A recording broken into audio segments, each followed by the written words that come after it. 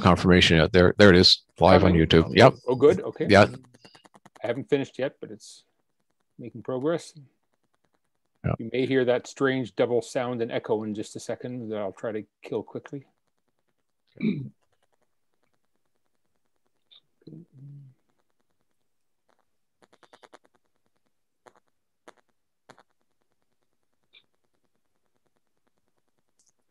As usual, Dave, I'll shut off my video there to conserve my bandwidth. Sure. Yep. Not a problem. Okay, we're completely live on YouTube and posted on Facebook. Perfect. Okay, so your slides there, Chris, are not quite there. There we go. Just get. Okay, and it's 7:27. I've done everything, so I'm safe to go to this mode, and we're completely ready to go when we hit 7:30.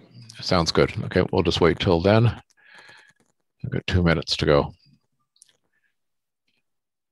Unless I look at the analog clock on my wall, which is running 2 minutes faster and driving me crazy. But anyways, I have to take it down from the wall and adjust it. And you know, Dave, I frequently have issues losing the cursor on my screen.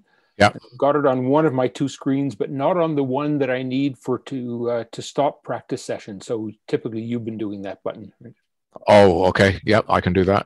I can see the button, but I can't get my mouse over it. Okay, so I can start the webinar then when it's time. Yep.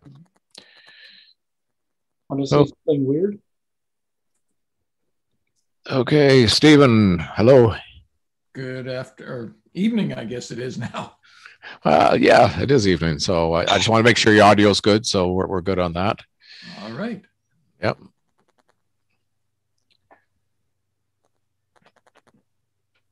So Stephen, you're right after my Ottawa skies in the order of things.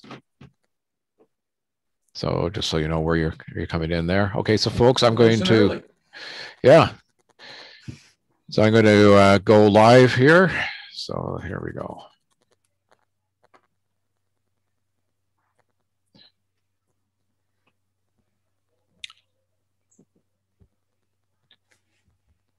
Okay, so the numbers are starting to climb. So welcome folks who've just joined us. We're just going to give everybody an opportunity to come in.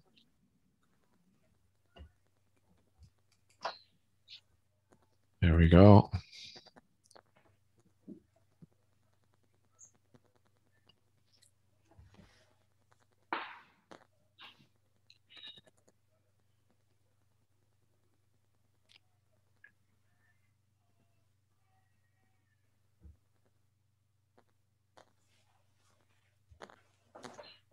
Okay, folks, we're just waiting for everybody to log in here. Then we'll get things underway. Just give it another minute or so.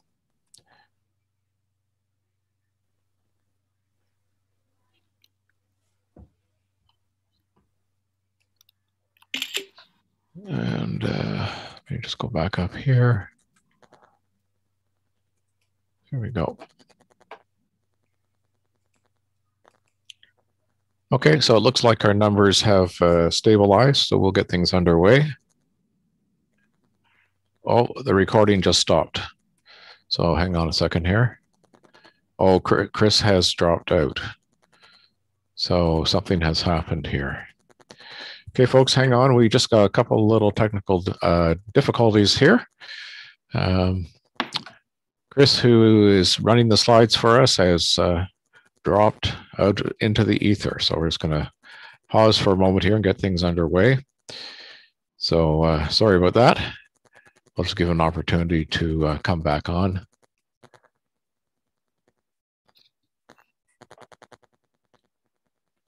Okay, in the meantime, what I'm going to do here, just in case I need to share the slides, give me a second here.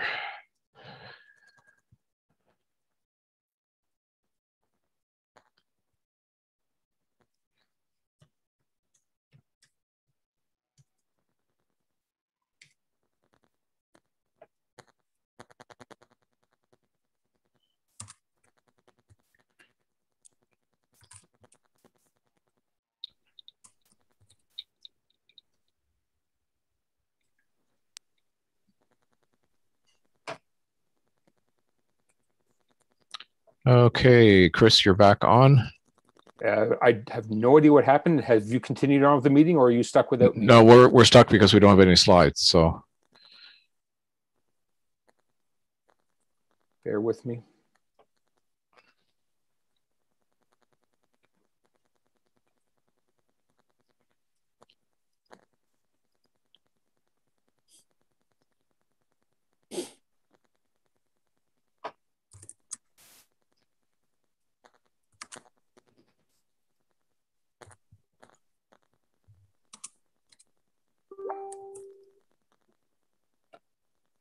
there we go.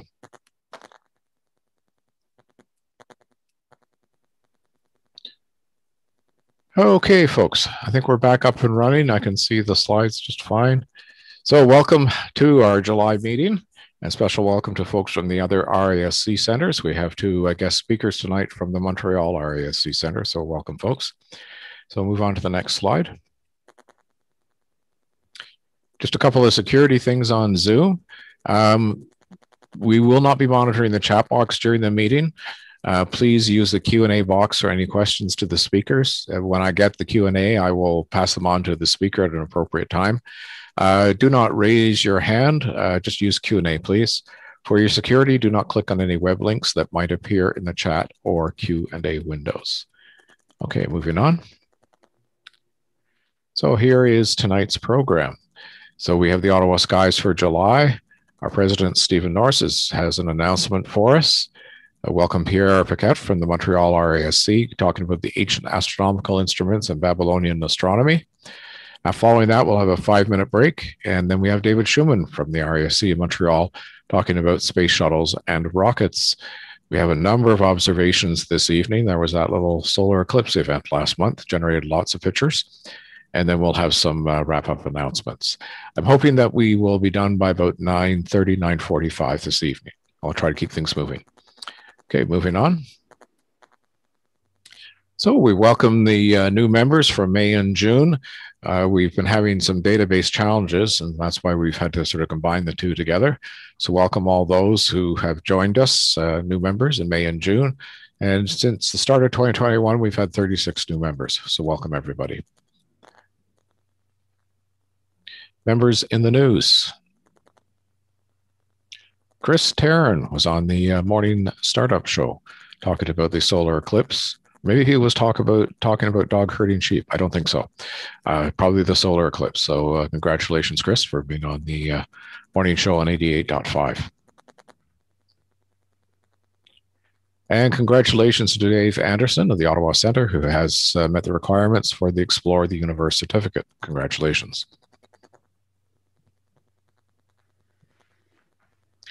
Okay, so let's take a look at the Ottawa skies for July. So first of all, we have the moon phases. We're moving into a new moon tomorrow, and full moon on July the 24th. The full moon was known by our Indigenous peoples as the buck moon because the male buck deer would begin to grow their new antlers at this time of year. This new moon has also been known as the thunder moon and the hay moon. We have one comet up there at least, Comet 15P Finley, and here's where it is in the sky. It's pretty small, so you're going to need a fairly strong telescope to see it.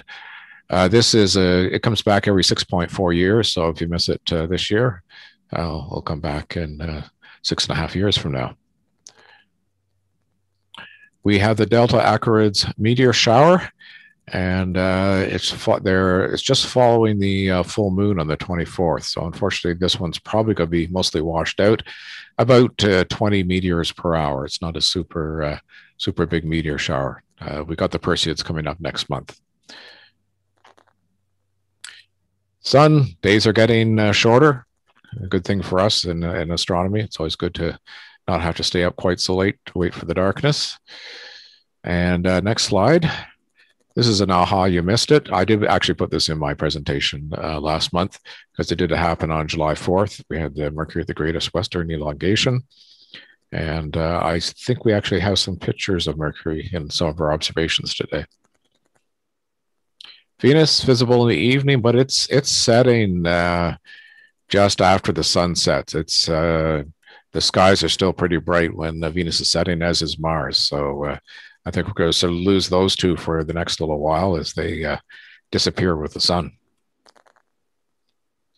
Jupiter, right now around midnight, you'll be able to see Jupiter up in the sky.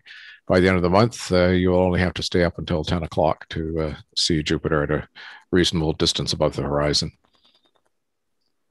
Saturn, even earlier, so around 11 o'clock right now, and by the end of the month, around 9 o'clock, you'll be able to see Saturn up in the sky. Uranus is visible before sunrise, and as is Neptune. And there is our cartoon of the month. Okay. So, oh yes, I forgot about these slides here. So I'm still doing the virtual interactive introduction to astronomy. And I've done a couple of bookings over the summer. I'm actually doing both of these types of presentations at the Ottawa Public Library. I did 2 this week. And I'm doing the next slide. You can go to the next slide, Chris. Astronomy, the next presentation is a week today at 2:30 in the afternoon. If you wish to see this one, go to the Ottawa Public Library website and search for astronomy. I also sent direct Zoom links out to everybody who's on the RASC distribution list along with handouts in case you don't have an Ottawa library card. So it's been pretty well received. I have about 25 kids come out to each of my sessions. Stephen, I'm going to turn it over to you. Let me just highlight you first though so everybody can see you. There we go. Okay, hello everyone. I'll try and not take up too much of your time. Last thing you want is some boring center stuff going on here. However, it's encouraging that now that we're halfway through 2021, things do appear to be opening up a bit. Obviously, vaccinations are coming along, and hopefully the Delta variant doesn't deal us too big a blow. So we're actually having a council meeting next week. It's a regularly July one. And we're very pleased to be able to start discussing how we're going to open things back up again, perhaps get into some more public events. Obviously, that's not tomorrow, but we do want to have that path laid out for us. If anyone has any real strong views on this or ideas on how we can do it safely or in a hybrid fashion, please let any of us know on council so that we can take your thoughts into consideration. I'd also like to take this moment to give a big shout out to everyone who was involved in Virtual Astronomy Day last May 15th. I'm not even going to try and name everyone because I know I'd forget someone, but it really was great. I mean, this was a joint affair with the Ottawa Valley Astronomy and Observers Group, and it really highlights what we can do under these rather trying circumstances. So kudos to everybody involved in that. Now, speaking of involvement, there's a couple of things that the center would like to perhaps get some more involvement with. The first being David Parfait, who has been wonderfully serving as our treasurer for the last few years, has unfortunately for us accepted a position in Winnipeg. Now, he's generously offered to keep going on a virtual basis and assist in everything until we can find someone. But we really are now actively looking for someone to take on the role as treasurer. It's not as onerous as it used to be. We are electronic. The books aren't that difficult for the center, which is thankfully a good thing, and they're up to date, which some treasurers did not have the benefit of getting when they came on to the position. So things are in good shape. If you've got any sort of knowledge of accounting, we'd love to hear from you. It's, like I say, it's not that onerous. and I'm pretty sure you'd find it rewarding. The other thing we're looking for is anyone or group of people that might be interested in videography. We were approached earlier in the year by the Ottawa Public Library to assist them with their telescope loan program and do some familiarization videos of their specific equipment, and also push the RASC, which is always a good thing as well. Paul Sadler started this project on behalf of the center, but unfortunately, COVID-19 restrictions and for Paul, life got in the road, and he wasn't able to complete it. He's got a huge amount of it done in terms of the prep work. We just need someone to do some actual video work and a bit of editing. So if any interest in this area, please let me know. And it's a great opportunity to help out new astronomers and at the same time promote the center. And finally, this isn't, you'll be hearing more of this from Rick Scholes, our FLO director, but we're just about to start on some really good projects out at FLO. Now that the restrictions are waning, with the Rolf Meyer Dome, getting that up and running, and some real good improvements. So if you're looking to finally get outside and do some stuff, probably starting in August, we've got some real areas out there that you could give a hand. It really is true that you get more out of your membership when you participate. I urge you to think about these things and get a hold of us if you really think you can help. Anyway, that's enough for me. Let's get back to the meeting. Okay, thank you very much, Stephen. So just for those of you who are new to the RASC, the FLO is the Fred Lawson Observatory, and it's out near the Mill of Kintail. And just a second here. There we go. It was out near the Mill of Kintail, and new members are most welcome to participate out there. So I'm pleased to have Pierre Paquette come and talk to us about ancient astronomical instruments and Babylonian astronomy. So I'm going to get Chris to stop sharing his screen, and let me just see if I can find him on the screen here. There he is. I'm here. There you go. Now you're spotlighted, Pierre. So go ahead and share your desktop and we're good to go. Let's see if we can do this.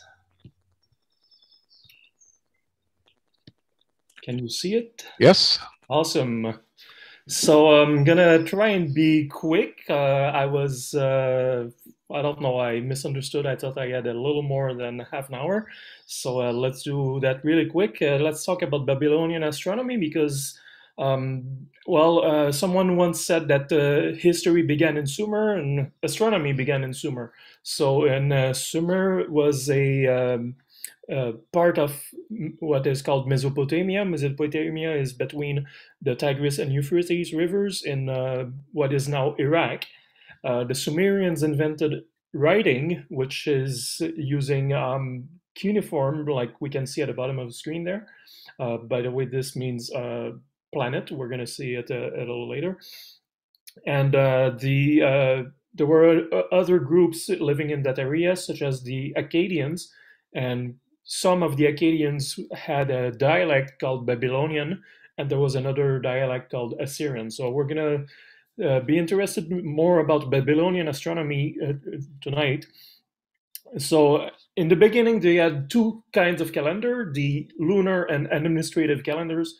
The lunar was really that you could see the first crescent of the moon to begin the month. It's still the ancestor of the Muslim calendar nowadays. And the administrative calendar was fixed at 30 days. That was much easier to calculate instead of the moon that sometimes it's 28, sometimes it's 29, sometimes it's 30 days.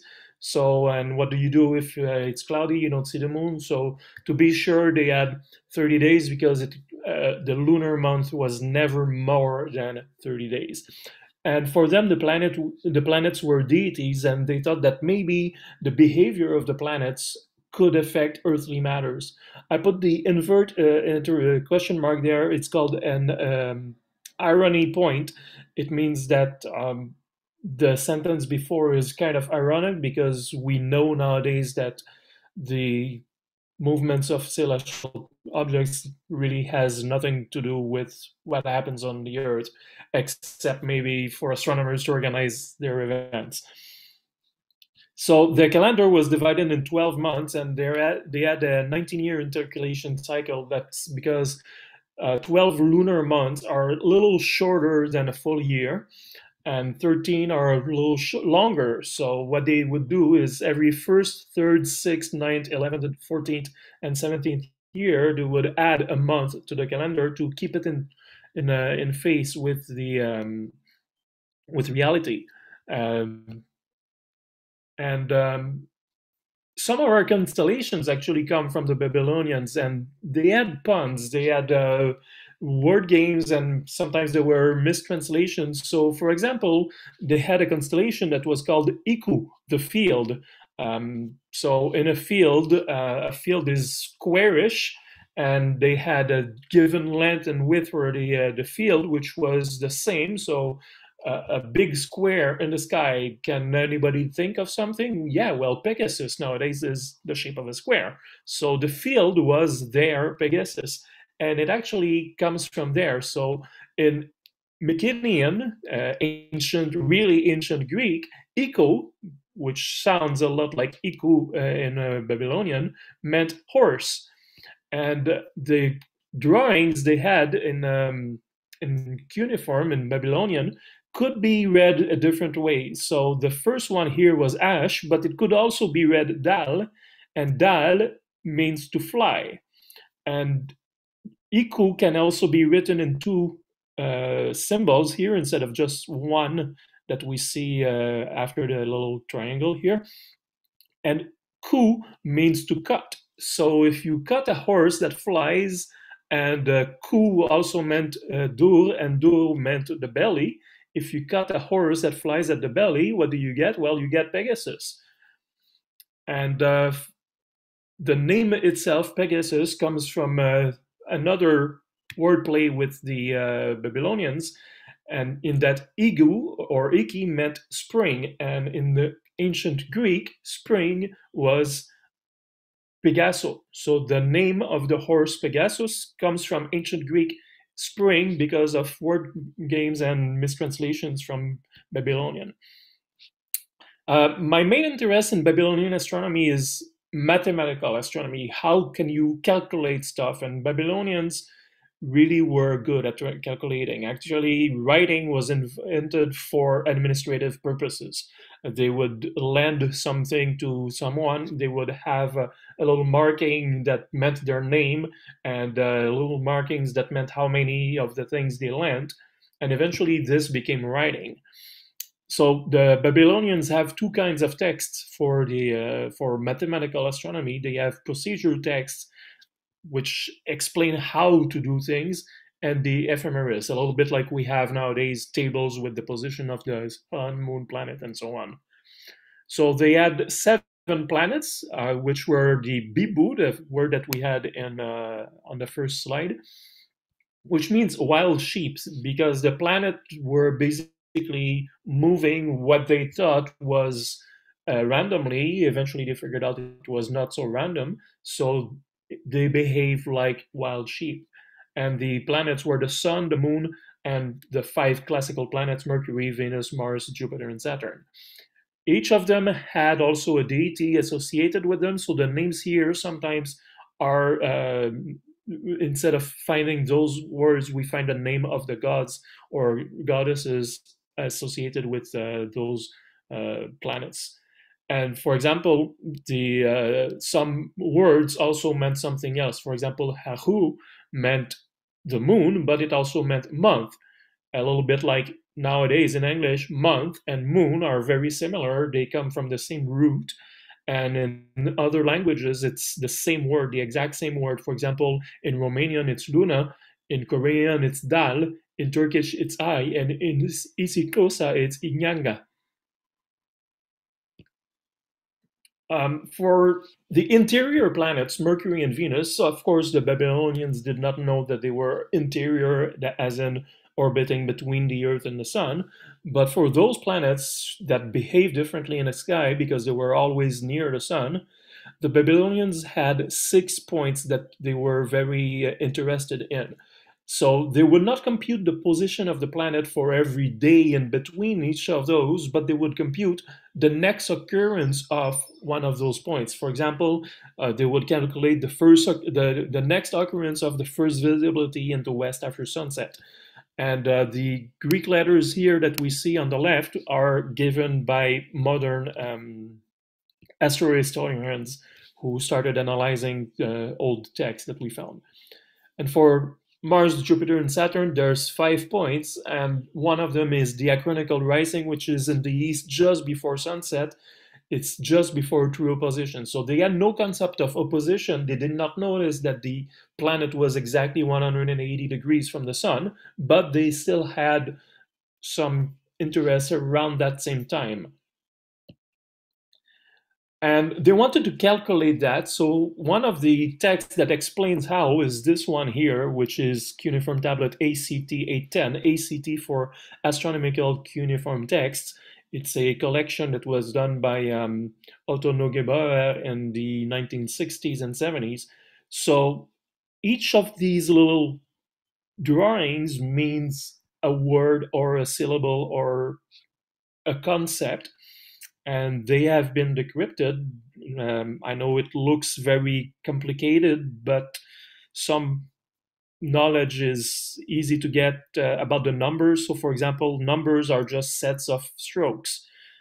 And the text means from Cancer 9 to 9 Scorpius. So from the 9th degree of Cancer to the 9th degree of Scorpius, you add 30 degrees. So what you do is when Jupiter was in that part of the sky, for the next opposition or next first visibility and so on, you would just add 30 degrees. So there were 3 sectors in the sky along the ecliptic, and in each sector, the planet would move at a different rate.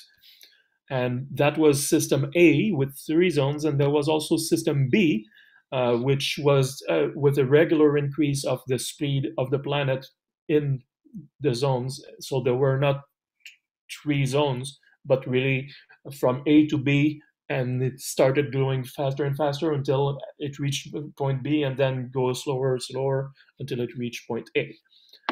For the moon, they had 6 lunar intervals. So for example, they had Ku, which is the time between the moonrise and the sunset, the sunrise just before. And they had Na, which was between the sunset and the first visible moonrise after sunset, and so on. So each of those intervals, they would time them with what we call nowadays a water clock. So they had basically a bowl of water. There was water leaking out, and they would put a certain amount of water in the container. And by the time it was empty, there was so much time elapsed, and they could measure with the bowl. They eventually put gradations in the bowl to know how long was elapsed with every visibility. And the prediction of the first visibility of the first crescent was very important, because for them it was the beginning of a new month. Even nowadays, for Muslim people, the observation of the first crescent is the beginning of the month. Jewish people use the Hebrew calendar, which is slightly different in that they calculate when the next moon should be visible, and they go from there. So the Hebrew calendar is calculated, but still based on the moon. Babylonians were very precise in that the text that they had, I used the translations available, and I entered them in computer code, and I continued the calculation up to the year 2041, and I compared the results to a real modern planetary theory, and the average difference was only 4.4 degrees. That's basically nothing. And with system B, it was even better at 0.6 degrees of precision. the worst errors being like 5 degrees for system B and 10 degrees for system A. So for a mathematical model that was about 2,500 years old, it's very surprising. So I only skimmed the surface, and there are many books that you can read. This is a selection of those that I do possess. There are many more, so that's not the only. Those are not the only books that you can read, but I found they're very useful. The first one, The History and Practice of Ancient Astronomy, covers basically up to the fall of the Roman Empire in around 500 Common Era. And so, yeah, that's gonna be the next part. It's the ancient astronomical instruments. So I'm looking for my PowerPoint here. I do not see my PowerPoint. Oh, maybe here. So yes, do you see my PowerPoint? Yeah, I can see it. Okay, good. Let's go back to the first one, and let's hide that bar and play this slideshow. Okay, so Babylonians did not have instruments per se, or at least not as far as we know. And for some reason, the texts that we have don't mention any instrument. We can figure that they had the what is called the gnomon, which is basically a stick planted in the ground, and that was essentially the most ancient astronomical instrument. It started, the earliest one we found dated back before writing existed, so let's say about 7,000 years ago. And from there, the solar clock or sundial slowly evolved. Here we see a marchet. It's an Egyptian thing. So you would basically hold it with your hand and let the plumb bob here go down, and to make sure that it's very vertical, or that the bar here is actually horizontal. And you would point the bar towards the west in the morning and towards the east in the afternoon. And by the position of the shadow of the top here on the stick, you would know what time it was from the position of the shadow. So it was very convenient. It was not as cumbersome as this huge obelisk that there was one in the center of the village. Yeah, but what if you lived a little further? You could not see it. So that was one way to for everyone to see that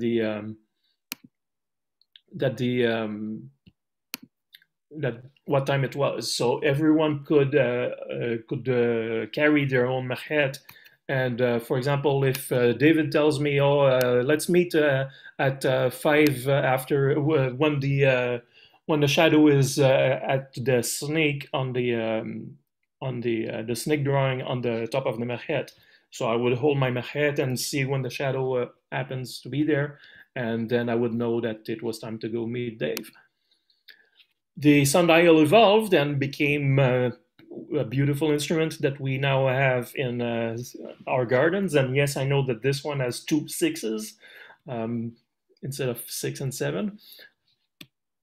And one that really fascinated me was this one that can be found at the Art et Métiers Museum, the arts and crafts or arts and work museums in Paris, France. This was set in a garden, so outside, of course, because it's a sundial, it doesn't work inside. And the magnifying glass here would focus the light of the sun into the little cannon here. And what would happen at exactly noon? Well, boom, you could hear that. And that was the way that people knew that it was, well, time to go eat or something like whatever they did at lunchtime. Just for fun, I saw one of those on Pawn Stars just a few days ago, but the guy was very disappointed because his was installed backwards, so it was not an original, it was a copy. And this is another sundial which is on the vertical wall at the Château de Tully in French, Château de Tully, sorry, which is now the Middle Ages Museum. And from that tower, a famous astronomer named Charles Messier observed many deep sky objects in the 1700s. Eventually, you want to measure angles, so the easiest way they found was the quadrant, which is basically just a quarter of a circle, hence the name quadrant, which you inscribe with graduations. And with a plumb bob, you measure the angle of what you're pointing at with the pointing vanes on top here. Eventually, the quadrant became more complicated. You could add hour lines, and with the hour line, depending on the position of the plumb bob and a little bead on the plumb bob, you could know exactly what time it was, and much more other information. This one was made in the 1300s. You can see here at the bottom, the numbers are very different from today. For example, this kind of what looks like a 4 at the bottom left is actually a 5. So 5, 10, 15, 20, 25, 30, 35, 80, no, that's a 4. The 4 would look like those little loops that we hold, fabric loops that we have for causes like AIDS, cancer, and whatnot. And 80, no, 40, 45, 50, again, like I said, the 5 would look like 4. 60, 70, the 7 would look like a triangle, and 80 and 90 degrees. This one deserves mention because, as you can see, it was made in 1396. We see the date on top here. And it ended up in a large case that was that would belong to a man in England, and eventually that man passed away in the mid-1900s, maybe 60s and 70s, and his grandson ended up with the case in Australia, actually, and he went through the case and did not know what was in it, and eventually he realized that this was a looked ancient. It was all verdigrised and dirty, and had suffered a lot of the passage of time. And when he cleaned it, he realized, oh, 1396, is it real? Is it unreal? Is it a forgery? Is it a copy or something? And eventually they realized that it was made for Richard Lionheart, hence the little drawing here, in 1396. Richard Lionheart, the British king. Another old instrument, not as old though, is the sextant, which is 1/6 of a circle, hence the name sextant. And with a set of mirrors, you can actually measure angles up to 120 degrees, so double that, because each degree here would be split in two by the mirrors, so that would be a way to increase sensitivity. And with the vernier here, the micrometric screw, you could measure angles down to a minute of arc. What do you do when it's night? There's no sun, so there's the Noctur Lab. This is a simple version that we can see here, and there's a hole in the middle, and you held the Noctur Lab in such a way that you could see the pole star through it, and by adjusting the bar with the position of the Big Dipper or other set of stars, there were a few possibilities, and the date, well, you could know exactly what time it was. This is a Jacob staff, so you would hold that to your eye, and, excuse me, each bar would be so many degrees, and they could be adjusted along the bar, so they would actually measure large angles with that. A beautiful instrument that I found was this triquetrum, which was made in the 1500, and it could actually give the a set of positions in different systems. So, for example, you could have the left, right, up, down, so the azimuth and altitude. You could have right ascension and declination, and you could also have ecliptic longitude and latitude. The one on the left, by the way, is a reproduction made in the early 2000s in the US. This is the simple model. It's called an equatorium. It would basically be a physical implementation of Ptolemy's model of the sky, of the solar system, in that the planets would move on a small circle, the epicycle, which would move along a large circle, that's the different, around the Earth. So basically you would check a table of values, and you would adjust the thing depending on the values given in the tables, and you would be able to find the position of the planet for any date between or outside of the dates given in the table. So one example that's slightly more elaborate is this one here, which was done by Peter Appianus in the 1540. So Appianus calculated by hand. Back then, they had no calculators. They calculated the position of each planet for the beginning of each century between 7000 BCE and 7000 CE. So yeah, a very long time. And for each one, so we can see on the right here, you have the number of a century, a sign of the constellation, and the position in the constellation. So there are two columns.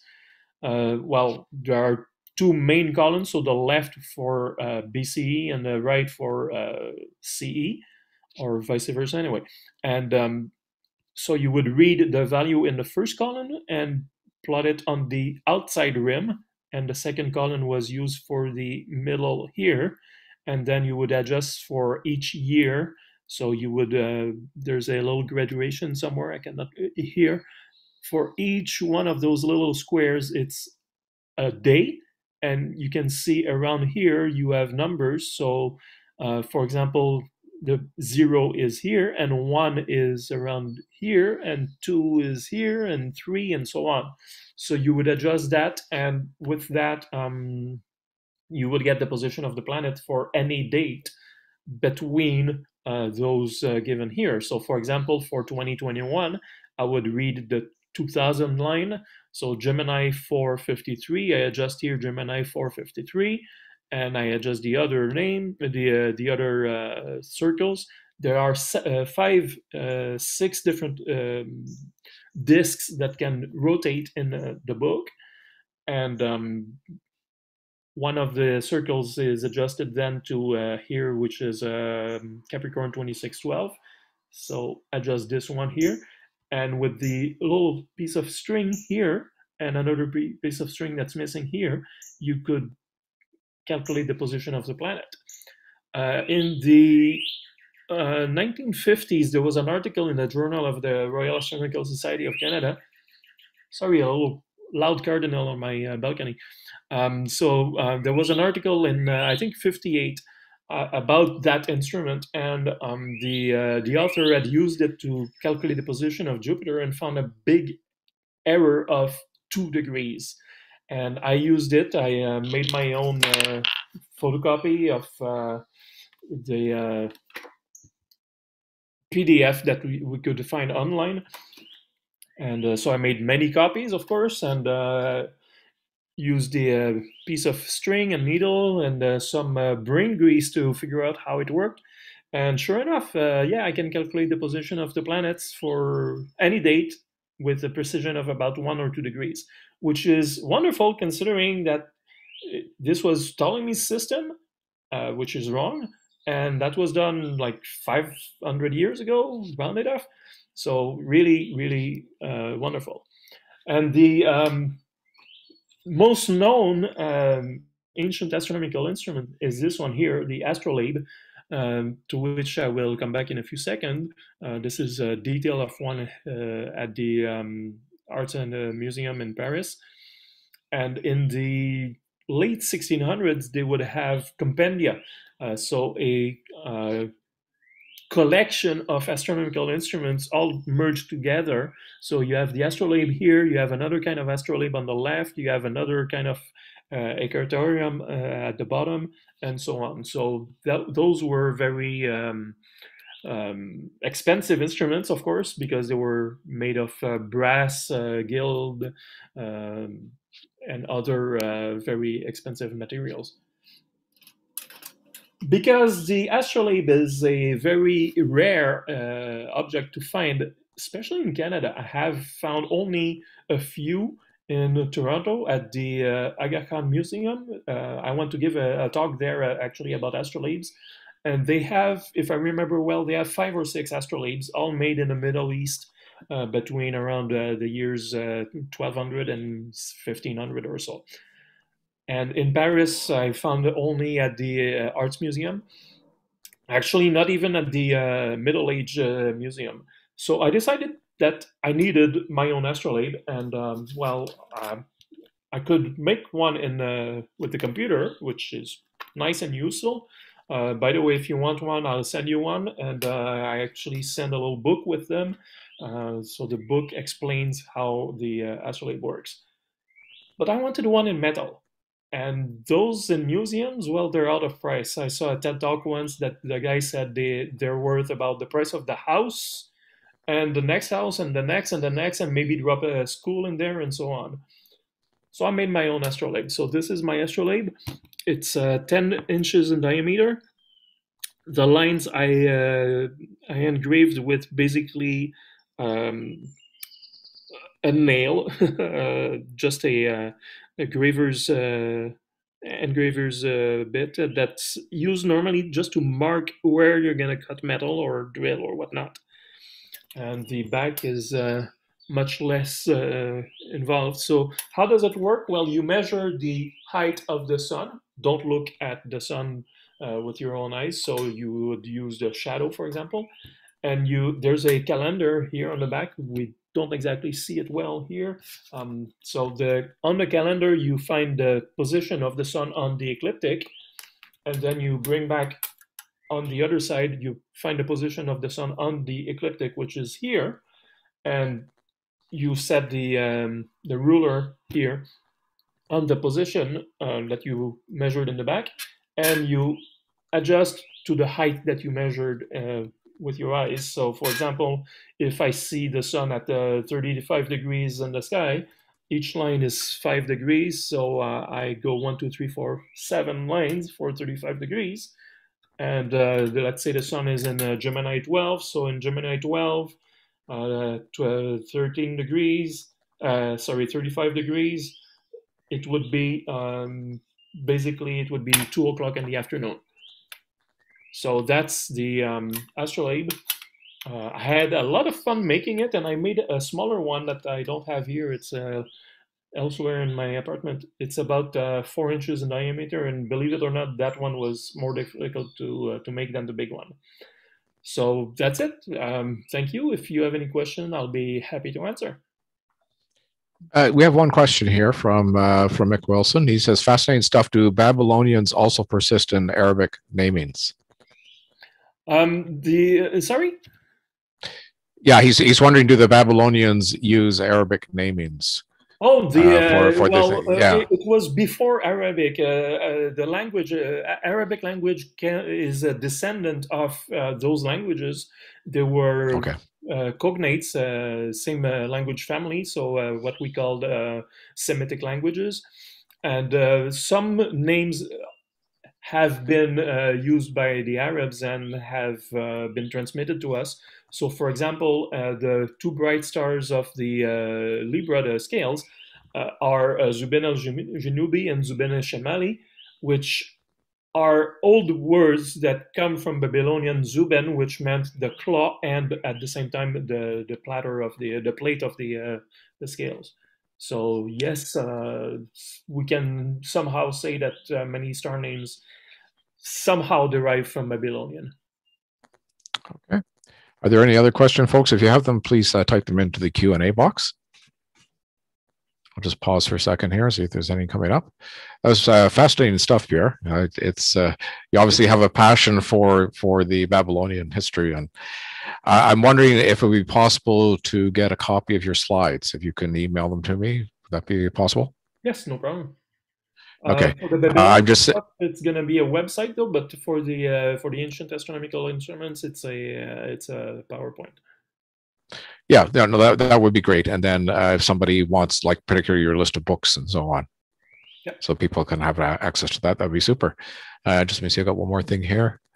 Wonderful presentation came in through the chat box, so thank you very much. So let me just go into gallery view here so I can. Dave, there is one more question. Oh, one more just came in. Here we go. Can you use sundials for astronomy? Yes, actually, you need astronomy for drawing the sundial, and you can use the sundial for astronomy. So, for example, if you have a sundial, and if you get, for example, parachuted somewhere that you don't know where you are, with the sundial, you'll be able to somehow figure out your latitude.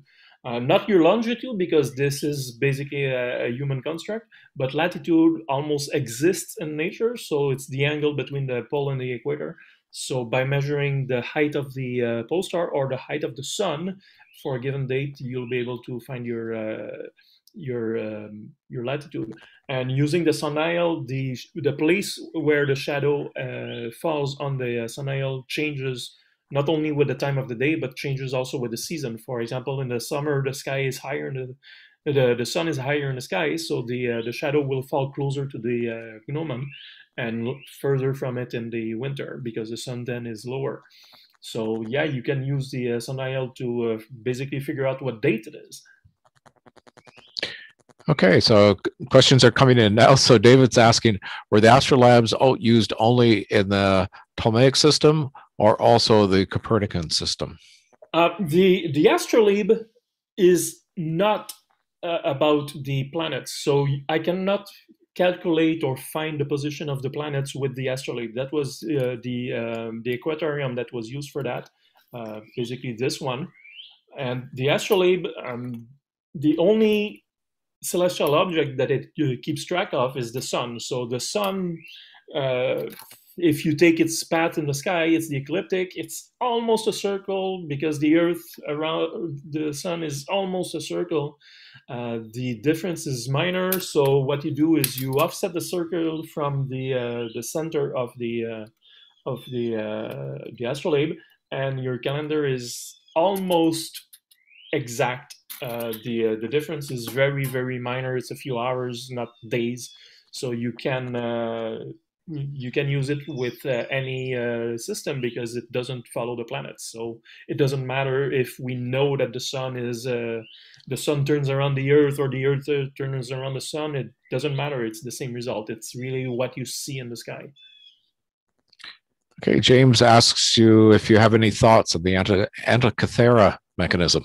Yeah, the Antikythera mechanism, I would love to own a copy or make one even more.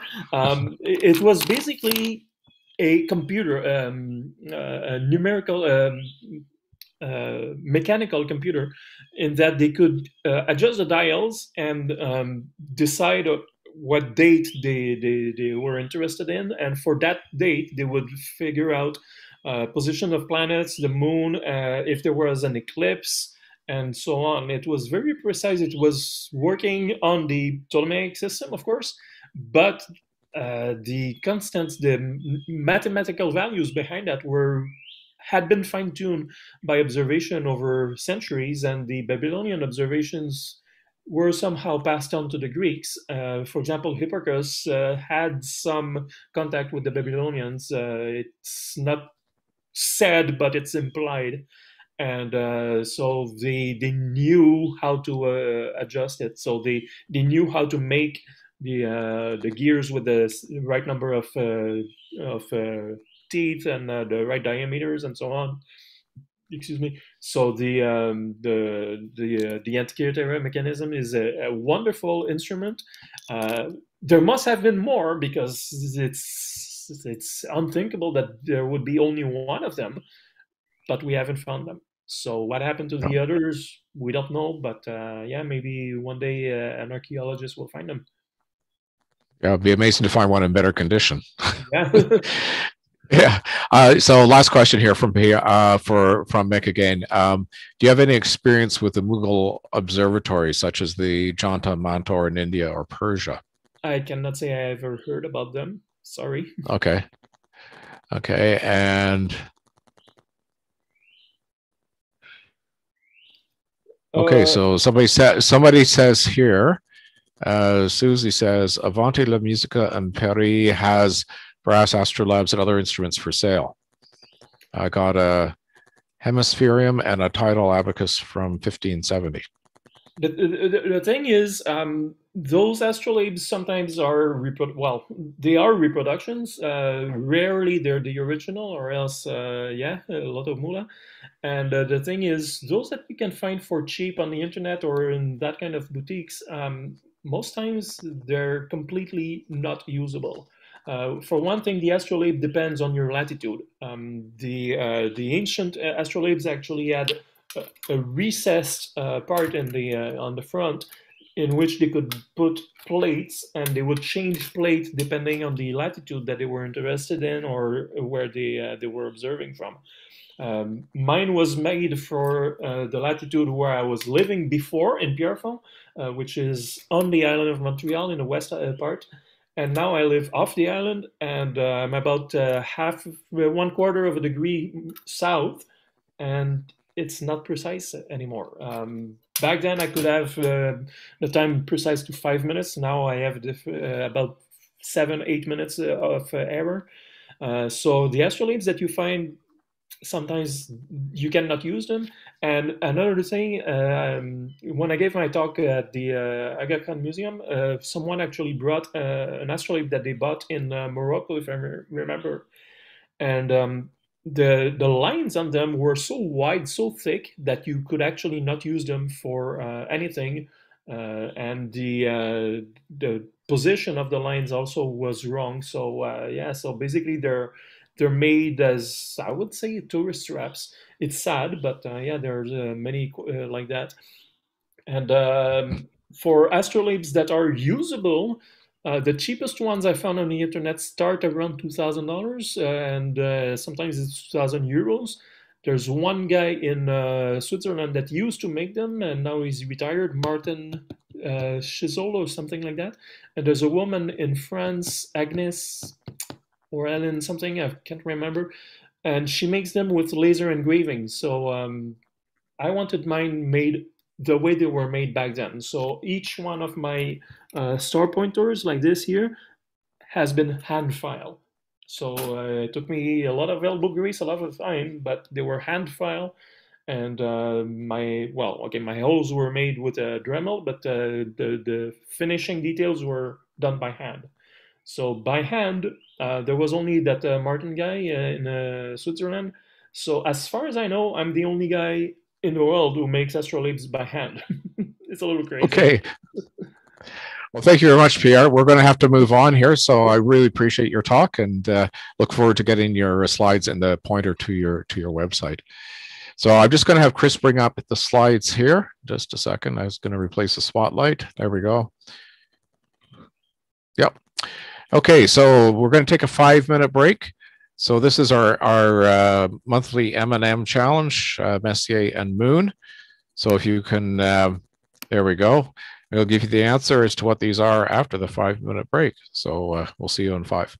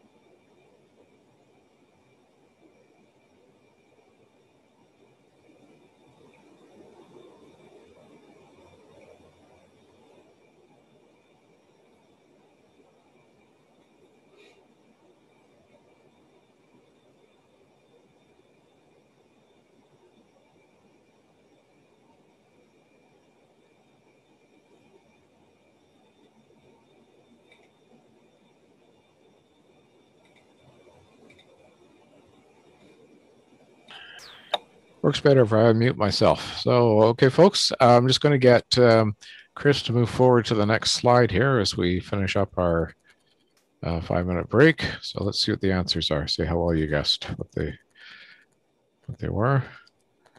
So there we go.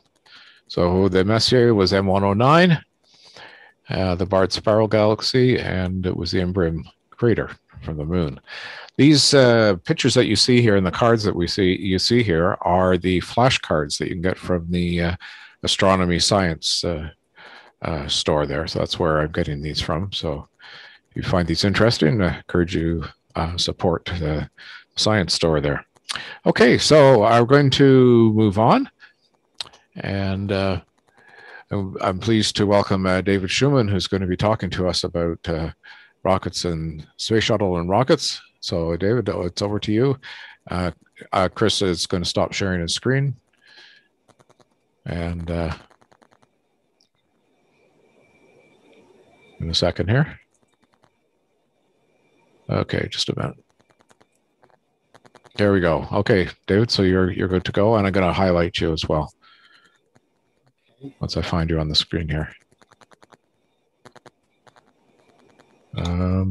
You see my name? I don't see him. There you are. Okay. There we go. Sorry. There we go. You see my title? No, I don't see your slides. No. Oh, okay. Go back to. So click on share screen. Yeah, I did.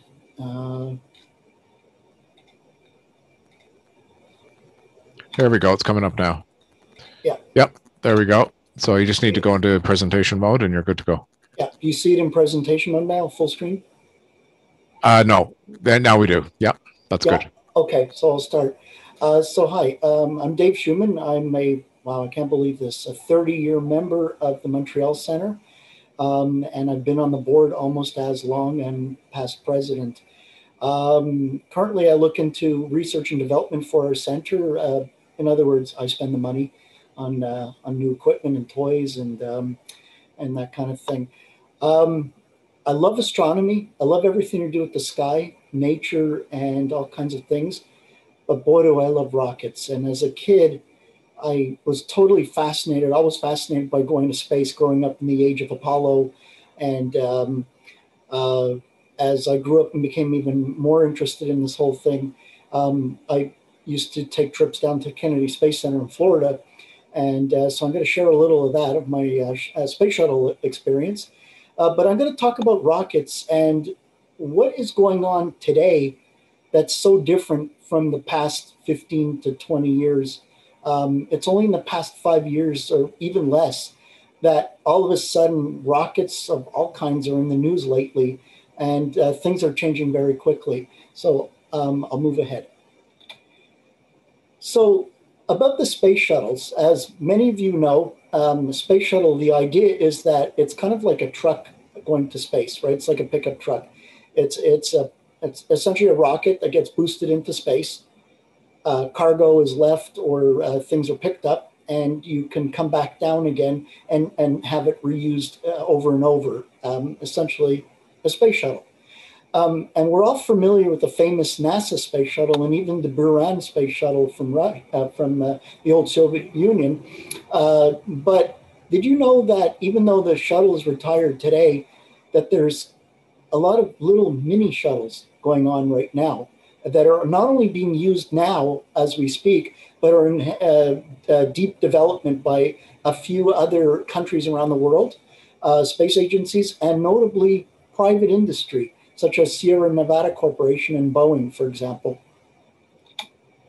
So I'm going to talk about the space shuttle that we all are familiar with. Of course, I don't know if you know, but they were 5 space shuttle vehicles created by the US government back in the late 70s and throughout the 80s, 90s, and 2000s.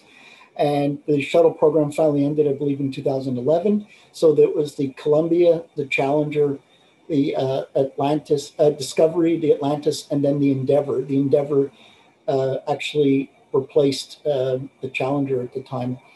My parents were lucky to have a condominium in Florida, unfortunately just 3 buildings away from the one that collapsed the other day, actually. I'm still feel bad for that community. But when I was able to go there in the summers in the 90s, I took frequent trips to Kennedy Space Center, and I was actually lucky through some photography that I did to get media accreditation. So this is what a press pass looks like at the time in 1994 in the summer. I went to photograph the landing of STS-65 that had a Canadian mission on board. So I just wanted to share you what this looked like. The pass, the badge at the top was from the U.S. Air Force, as a matter of fact, contractor badge, and the green fluorescent one is what you would get to put on the windshield of your car. Also, being in Florida, I was able to get visitors passes quite often. And the best place to watch rocket launches pretty well for free was to go to, or just a couple of bucks, was to park your car at Jetty Park at Cape Canaveral. And that was just off the coast of Cape Canaveral itself, where you could see expendable launch vehicles like the Delta and the Atlas take off. And I've seen a few of those as well.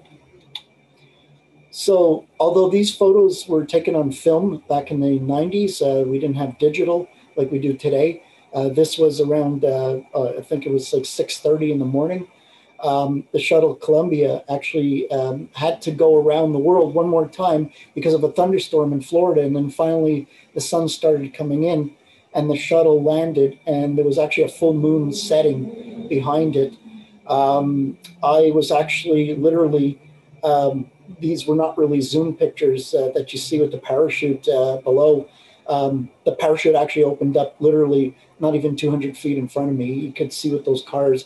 That was not a zoom lens that took this. So I was able to get quite close. It was with the NBC News crew had allowed me to stay in their area. So I got a good look at the Columbia coming home from space. And I was absolutely blown away. This was a dream of a lifetime. Being there, it was just an incredible experience. Unfortunately, this is one of the shuttles that was destroyed when it returned to the Earth in January of 2003, unfortunately, because of the forward wing on the left side had a damage caused by the foam of the orange tank.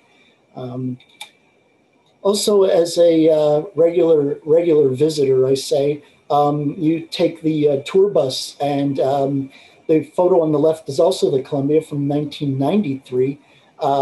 The launch was scheduled for the next day, and I actually saw it light up from 10 miles away across the Indian River, and it didn't go anywhere. I was wondering, well, what's going on here? It looks faster on TV. Well, it turns out one of the 3 engines didn't light up, and they scrubbed the launch within 2 seconds before the solids would light up. So here's a photo that I took from the tour bus. Many years later, again, the Columbia, I guess I'm lucky with the Columbia. I was at the visitors complex, and I knew the shuttle had landed. We saw it land from far away because I didn't have a pass at the time. But I knew they were going to tow the shuttle back to the orbiter facility. And lo and behold, I told my friend, let's get back on the tour bus. Our tour bus was stopped because they had to tow the space shuttle in front of the bus to cross the road to get it to its hangar. Well, what can you do? You have to wait for traffic. And these are the really nice photos I was able to get close up. Literally, this shuttle had just come back from a 2-week mission. Now on to today's shuttles. So you'll notice that there's an interesting thing about the shuttles of today. They're unhuman or uncrewed. So there's no people in these shuttles. They're automated. And this one is the X-37 from Boeing.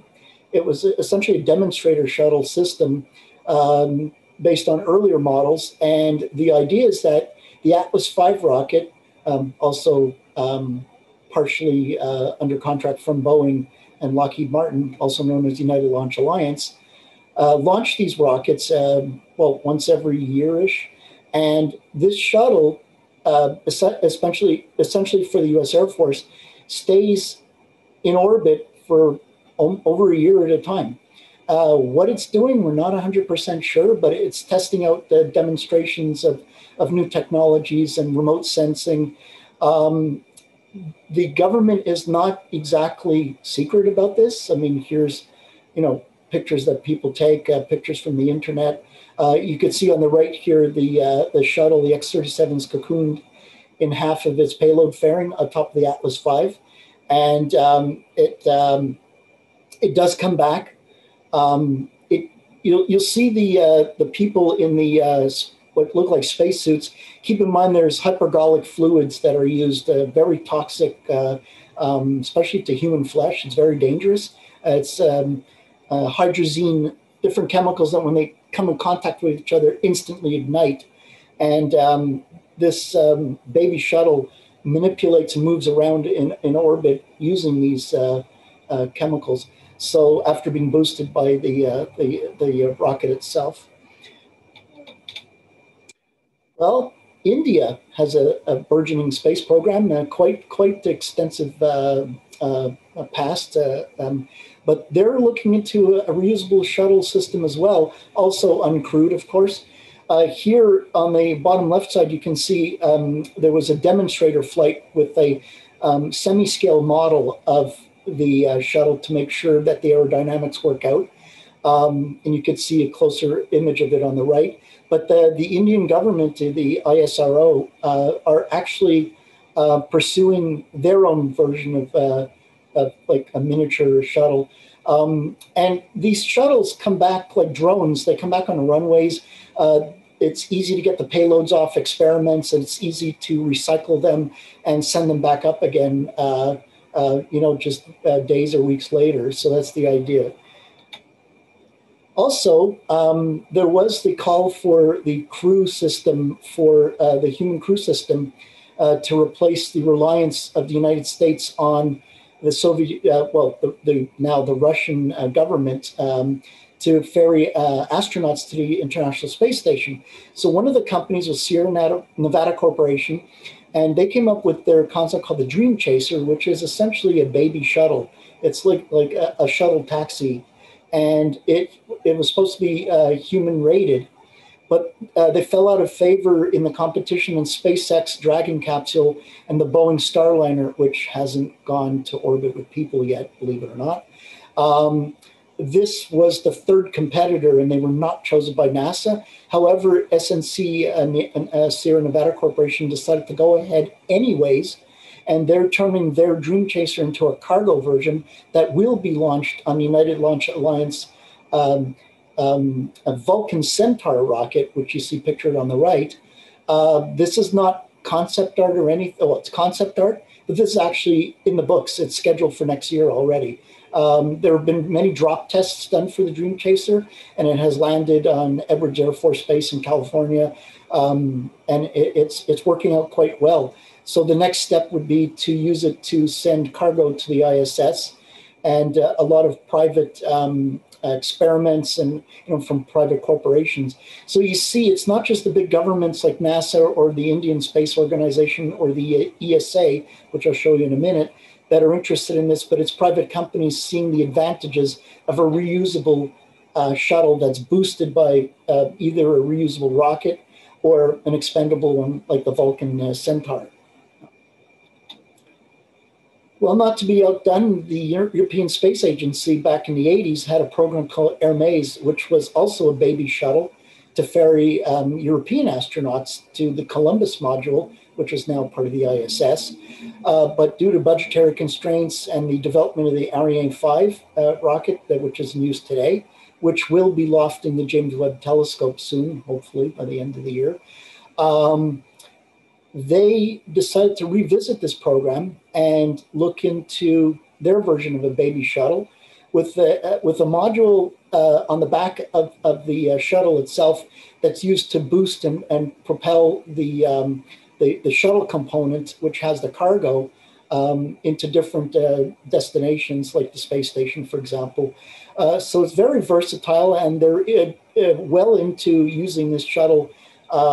It hasn't been flown yet in space, but it's almost ready, and they're now developing Ariane 6, which will have some components of reusability, because one new key word that, especially pushed by SpaceX, is reuse and recycle. In the age of the environment today, it's not really cool anymore just to throw rockets in the ocean anymore. You know, companies are trying to get into the race for making things, if not 100% reusable, at least the booster would come back to Earth, like we see with SpaceX.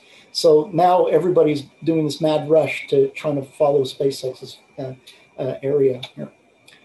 Speaking of SpaceX, I'm going to talk tonight on the rocket side, boosters primarily. And what is a booster? The booster is essentially a device, or in this case, the rocket, that sends a payload into orbit or into to other planets, interplanetary missions as well. And hopefully humans back to the moon shortly with the Artemis program, and also onto Mars, which I know I speak for everyone. We would all say in our lifetimes, we would surely like to see human beings set foot on the surface of Mars. That would be, wow, that would be something else. So SpaceX is special because they're one of the first privately funded companies, started by now famous Elon Musk, who's perhaps one of the richest people on Earth right now with Jeff Bezos, who also happened to form his own space company called Blue Origin. But SpaceX, founded a year after Blue Origin, has actually not only put things into orbit and things towards going to Mars, actually, but have successfully serviced the International Space Station and brought humans back with their Dragon crew system. What's interesting about SpaceX is they have the famous Falcon 9 that we're all used to seeing, and the Falcon Heavy, which are essentially 3 Falcon 9s strapped together, kind of like the Delta IV rocket or the old Titan rockets. But Elon Musk wants everything completely reusable.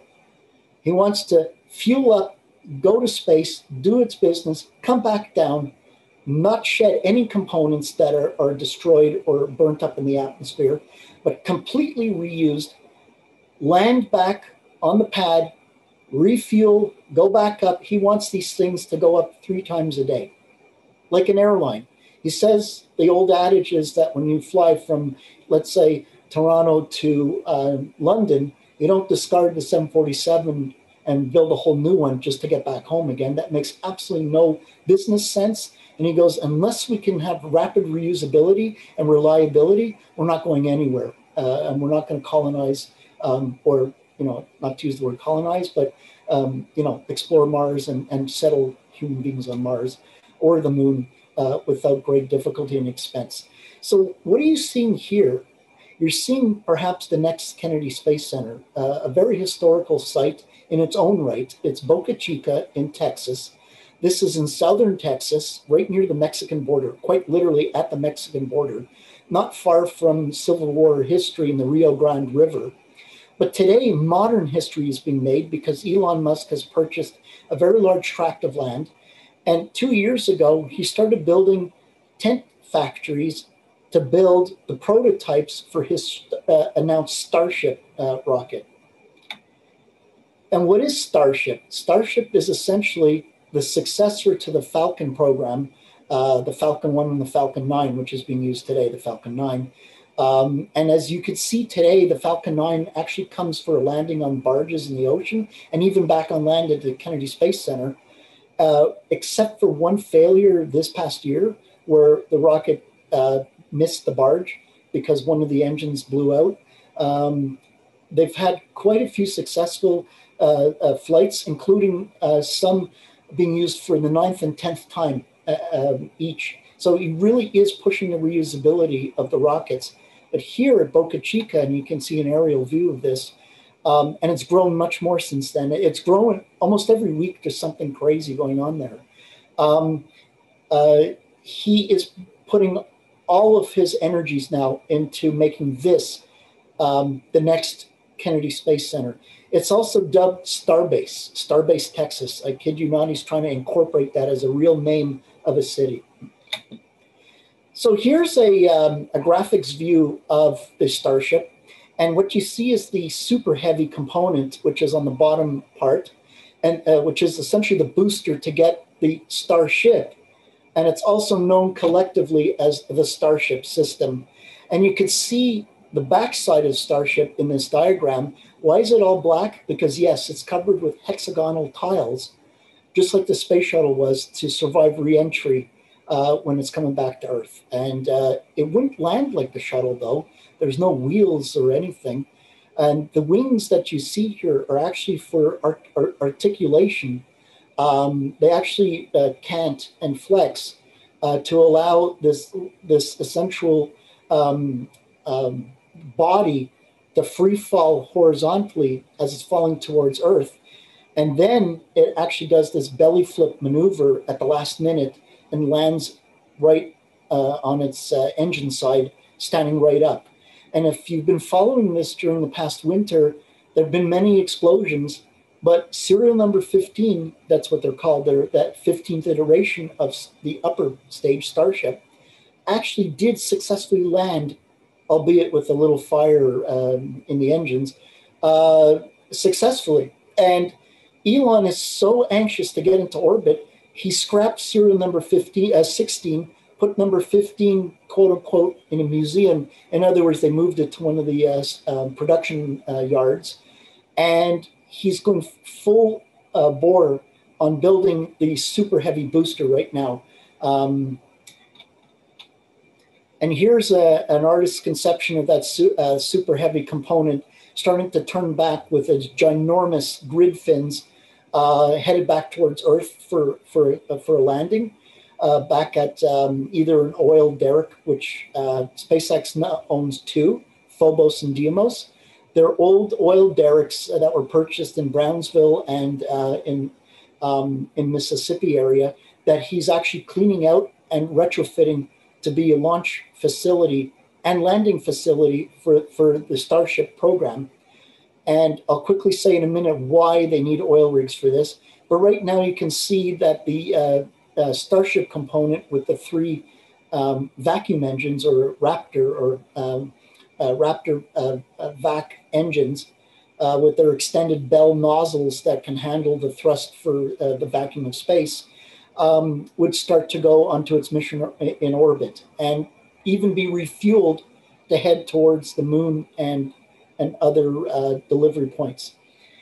I cannot emphasize the scale of these things, the project. This is twice as powerful as the mighty Saturn V was, with close to 14 million pounds of thrust, no less than 29 Raptor engines, burning methane and liquid oxygen at super chilled temperatures. Here an artist's concept of the Starship actually coming in for re-entry. Oh, here's a quick cutaway of what you could see. What's interesting about this rocket, it's 30 feet in diameter. It can literally hold 1,000 people at a time or comfortably hold a few dozen astronauts with plenty of space for living accommodations for long missions to the moon and Mars, believe it or not. This is the quote unquote luxury liner of spaceships.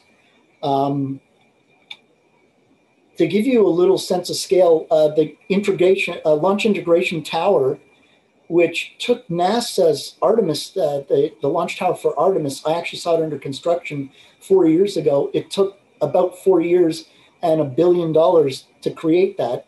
Elon has erected this tower literally within the past month, and it's already taller than the tower for the Saturn V.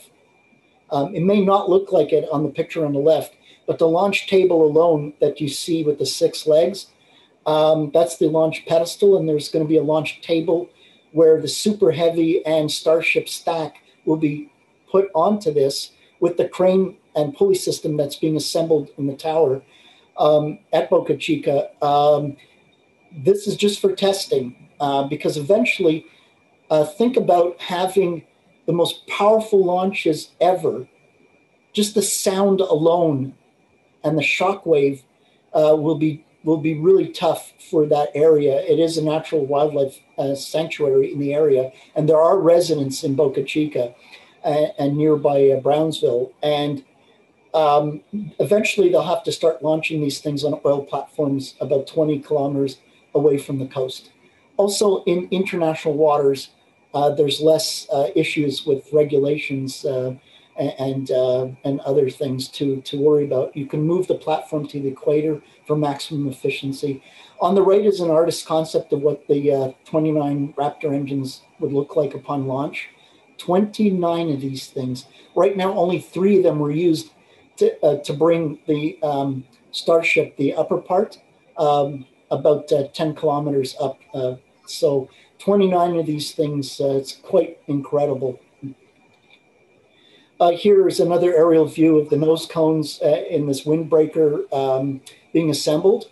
And the quick, rapid prototyping and manufacture of these rocket components is Elon's mantra.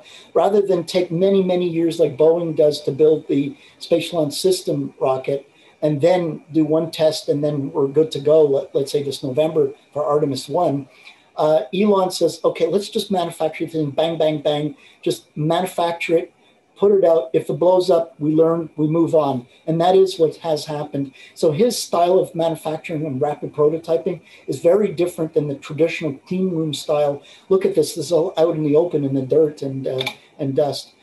Here's a picture of the business end with the 3 central Raptors that have gimbaling capabilities.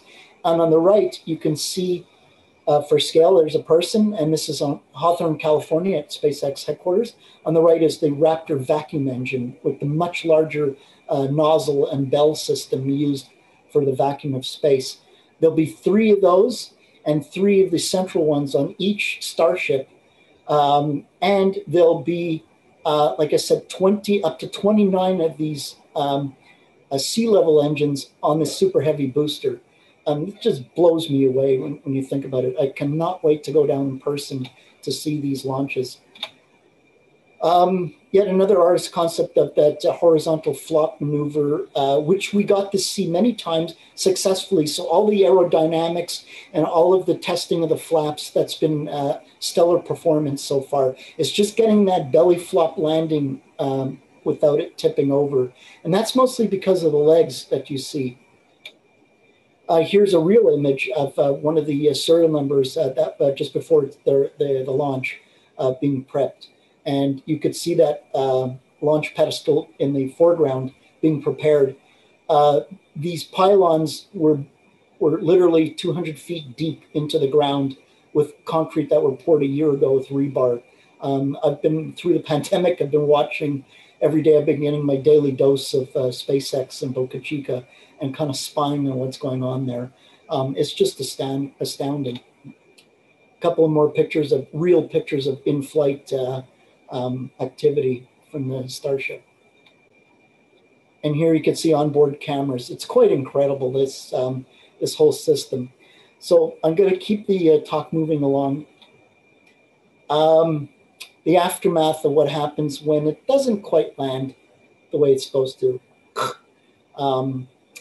And unlike the serial number 8, unlike what a lot of people thought this would be a museum piece, like kind of a lawn ornament of epic scale.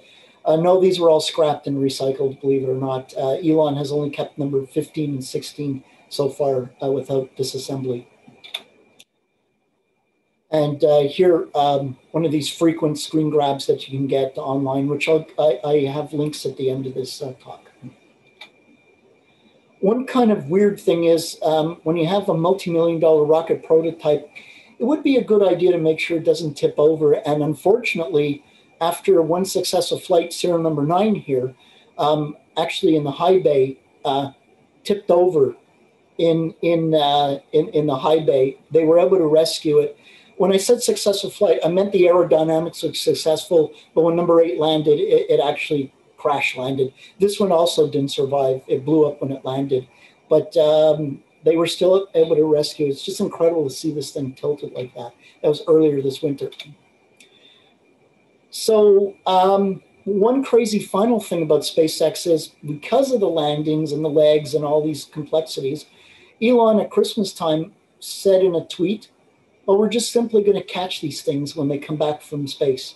We're going to catch them with giant robot arms. And that's exactly what they're building right now at Boca Chica with that giant tower. They plan to literally grab the super heavy booster as it's coming down. There's the 4 grid fins in an X pattern, and these giant arms are going to actually close in, and then the grid fins will actually rest on top of this. Then the arms will slowly reposition it, refuel it, and within hours will be ready to send another Starship back up into orbit again.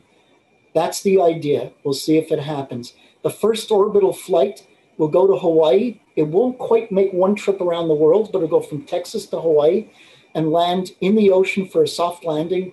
And the super heavy component will come back to Texas for a soft landing in the ocean. And just as a demonstrator, about 100 kilometers north of Kauai in Hawaii. That was expected now in July. Obviously, that's not happening. We're looking now in September. We're always dealing with what's called Elon time. So when Elon Musk says that we'll be on Mars with human beings in 2024, realistically, we're talking more like 2028 or, that kind of thing.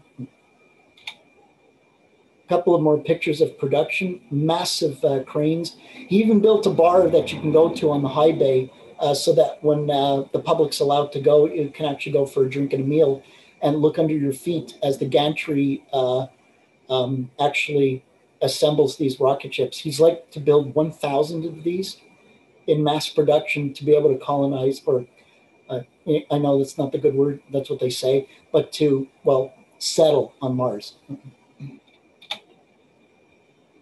The little thing you see on the left, that's called Starhopper, and that was the original prototype that literally hopped 150 meters with one of the first Raptor prototypes about 2 years ago, August of 2019.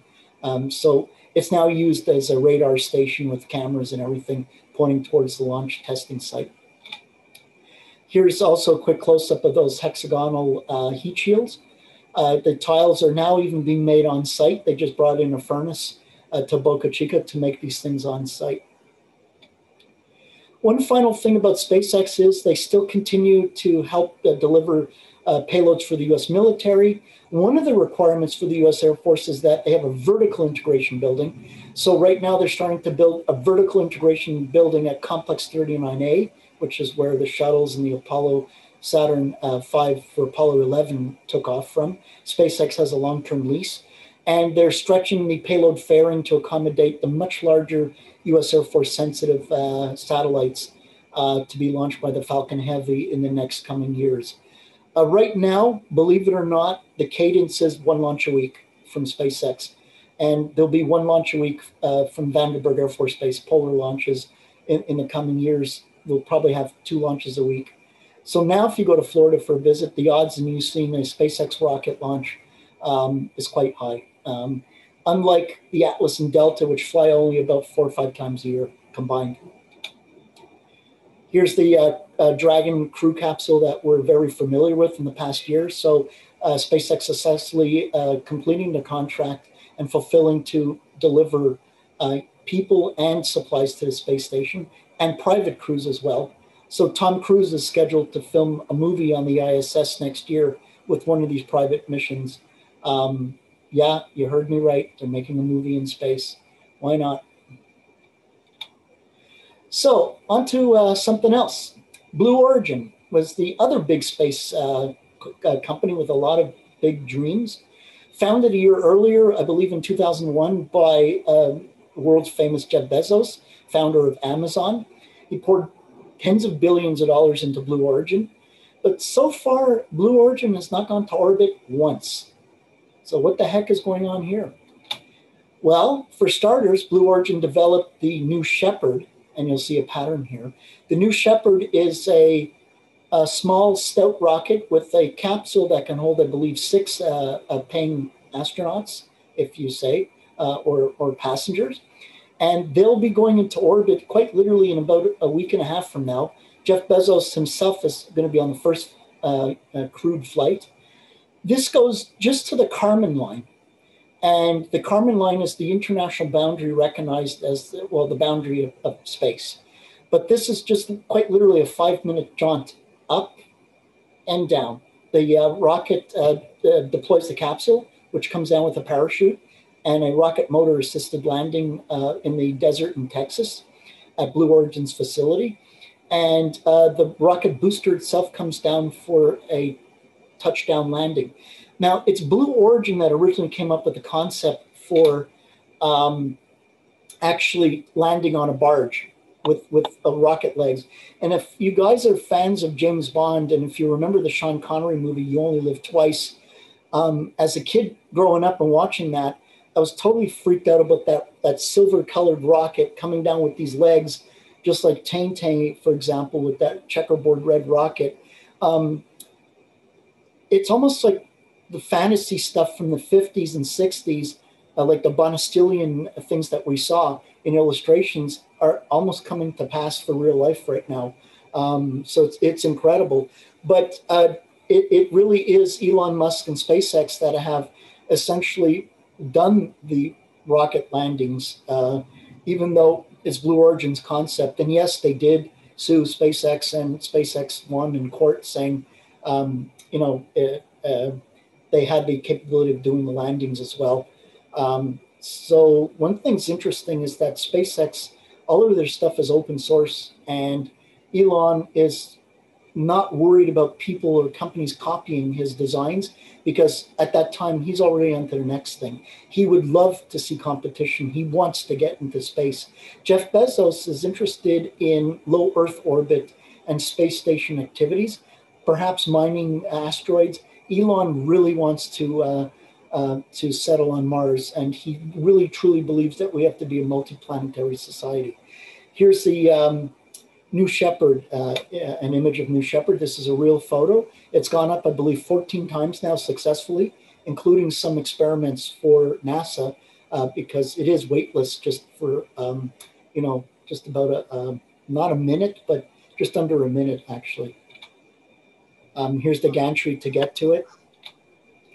Here it is in flight, and it has just one engine, burning hydrogen and oxygen. And here is an image of the capsule on that. It looks like a hard landing, but it's supposed to be soft, with a rocket-powered landing at the very last second to cushion the blow of landing on land. This is a new thing. I know that the Dragon capsule ends up in the water, just like the days of Apollo, Mercury, and Gemini. But like these Russians and the Soviets and the Chinese, Blue Origin and some other companies want to land on land, like Boeing as well, just to make things easier, less logistics in the water. So you could see these fins sticking out. These grid fins help slow down and steer the booster on its way back down with its 4 legs. Mannequin Skywalker, yes, actually had an I can't say that word, a human analog for testing in one of the last flights a few months ago. That was quite successful. So it's now cleared for human flight for this month. David, about 10 minutes. Okay, so there you got Jeff Bezos standing next to his creation. So here is the real thing that Jeff Bezos really wants to work on, and it's New Glenn. And this is the ultra booster that would take heavy components into space and help NASA go perhaps back to the moon and everything. But this is under such long development issues that right now the New Glenn is still just a mock-up concept. And although components like at the launch tower have been constructed in Florida, there's no testing of these engines right now, and no components from Blue Origin have gone into orbit yet. Here's the Blue Origin factory and an artist concept, what's in Florida. They're very, very secretive, unlike SpaceX, which is quite open. Here's an artist concept in Launch Complex 34 in Florida. Now they're slated for the first flight 2 years from now. And here's that booster landing back on a barge in the ocean. Enormous payload capacity, though, 7-meter fairing, and that's quite large. Hubble-sized telescopes, could be transported in these very large fairings. Blue Origin's not only making the engines for themselves, though. It's United Launch Alliance's Vulcan Centaur rocket that'll be using 2 of these engines later this. Well, it was supposed to be later this year in a planned flight. Now there's technical problems with this engine, and that might be holding back the first flight, which will be the Peregrine flight to the moon, by the way, on that Vulcan Centaur. So unlike SpaceX, it looks like Blue Origin's kind of behind right now. Speaking of United Launch Alliance, which is, like I said, a partnership between Boeing and Lockheed Martin to, construct, build, and manage the Delta and Atlas rockets. Their new offering is the Vulcan Centaur, which will replace the Delta IV, which is being retired in 4 flights.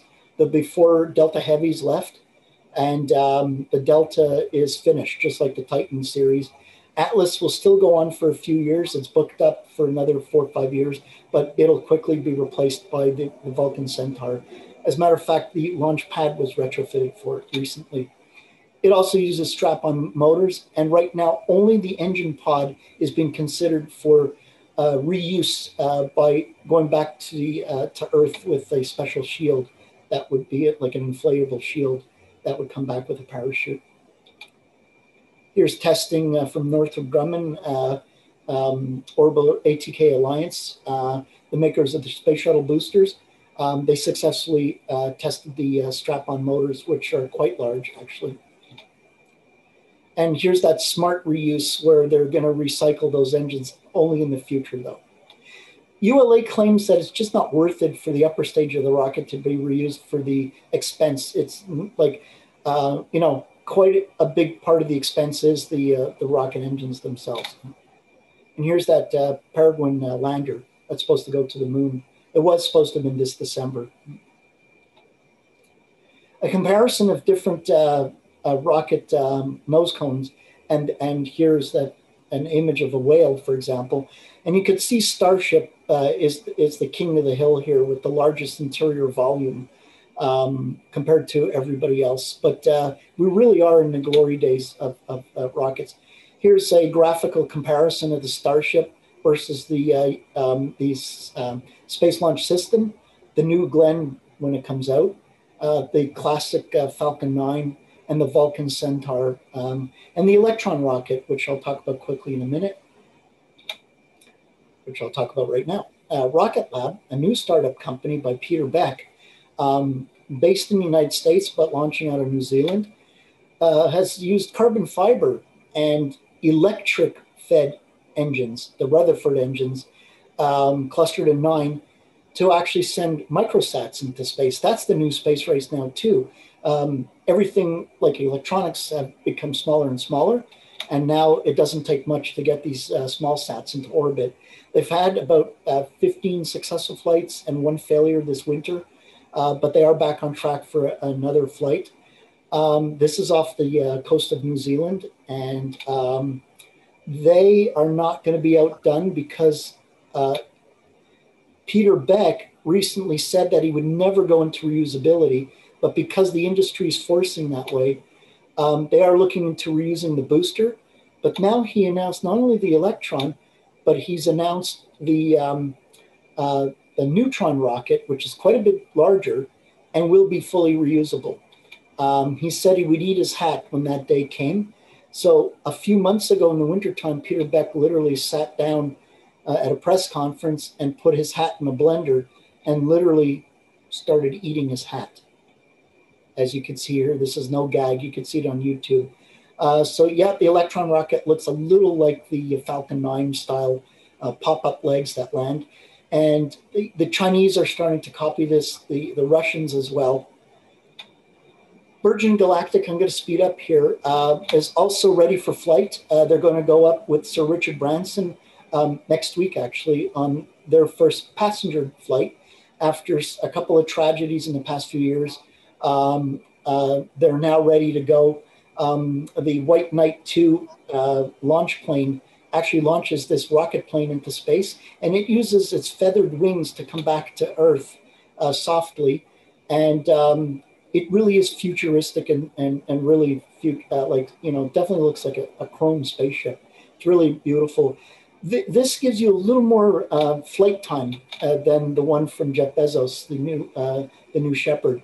You can see it looks more like an airplane inside instead of a capsule, and you'll be able to tilt the entire ship for different views of the Earth.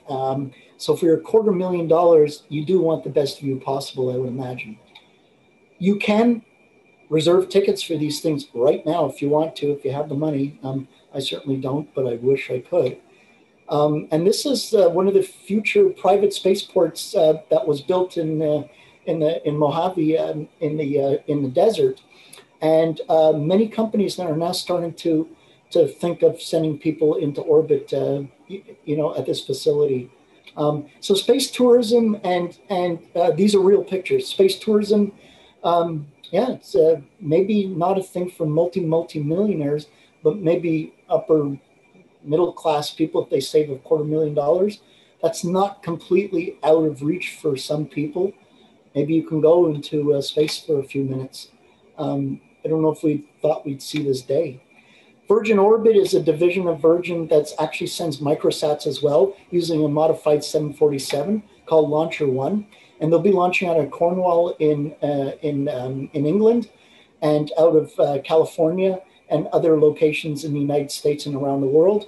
Using the 747, they successfully launched a Tubular Bells commercial satellite just a few days ago on their third flight. 2 successful flights. The first flight was not a success. But in the rocket industry, it's really hard. SpaceX Falcon 1, it took them 4 tries before, and almost bankruptcy, before they successfully went into space.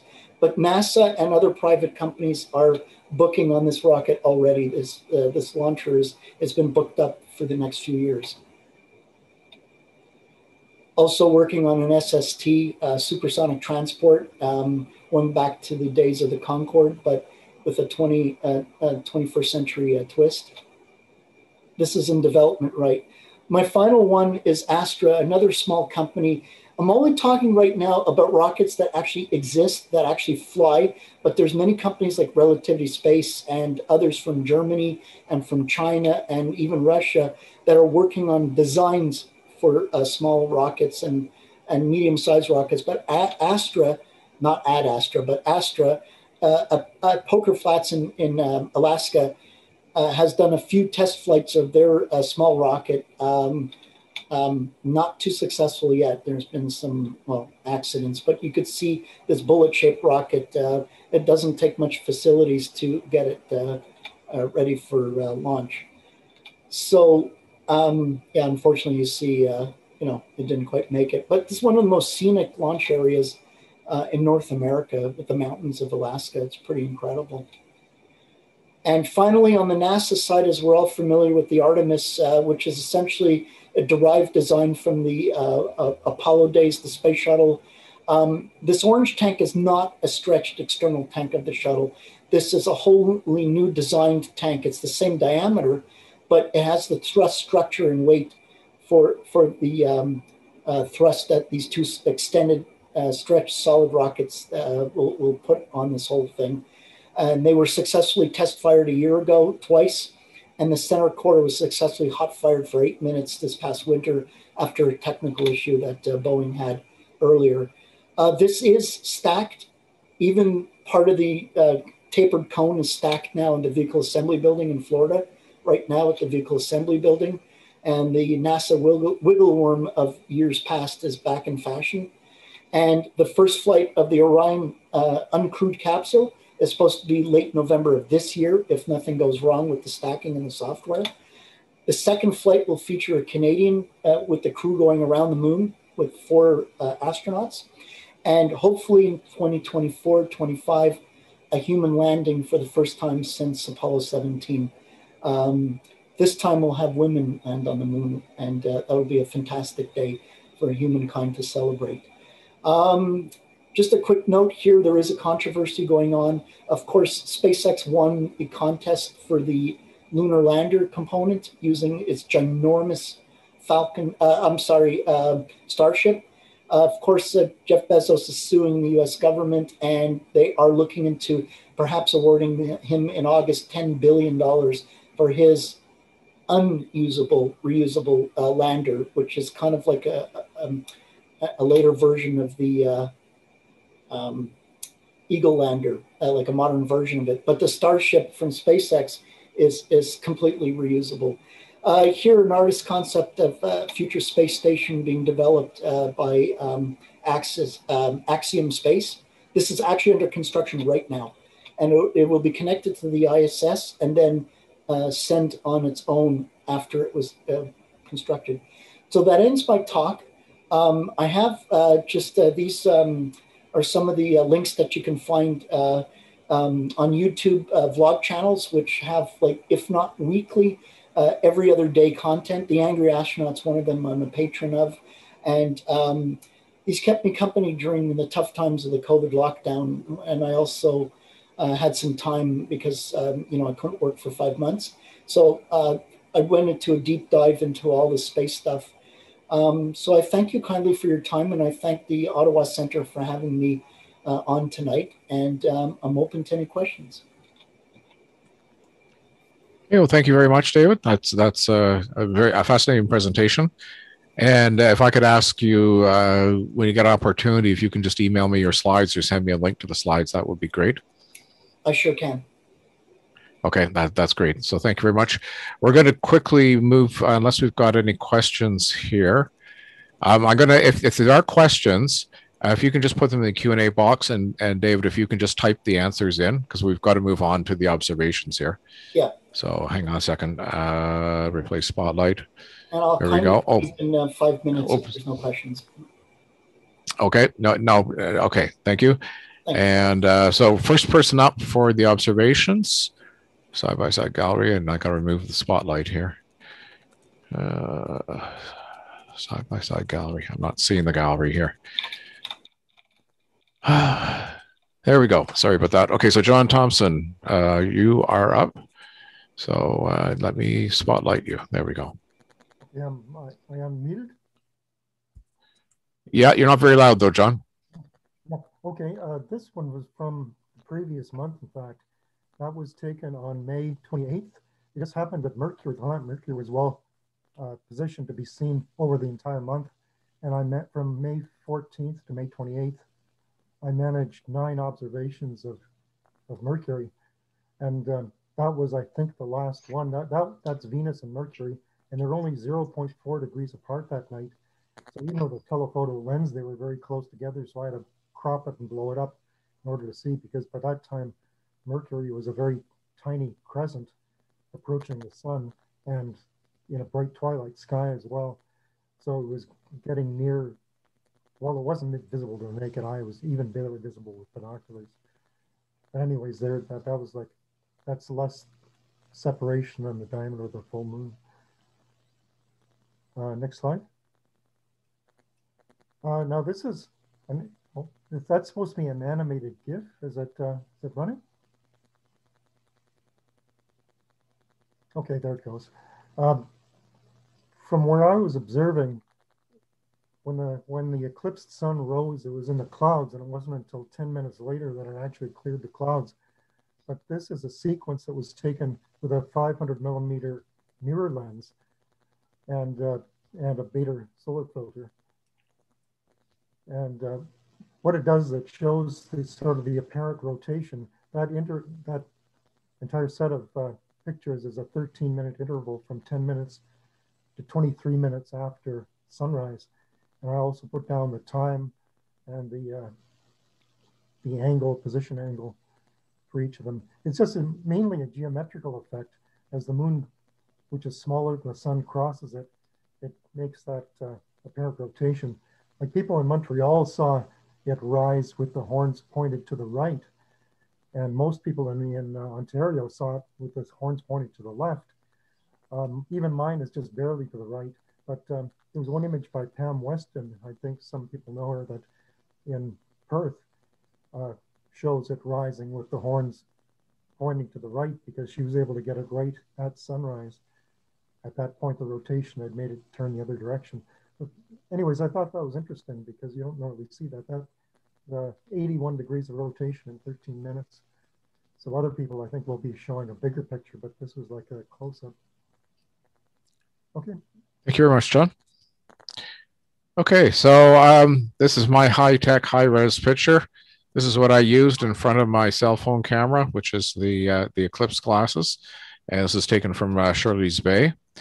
And then I got sort of frustrated with the quality of that. And so I then said, okay, I'm just going to change the settings on my camera. So the next slide.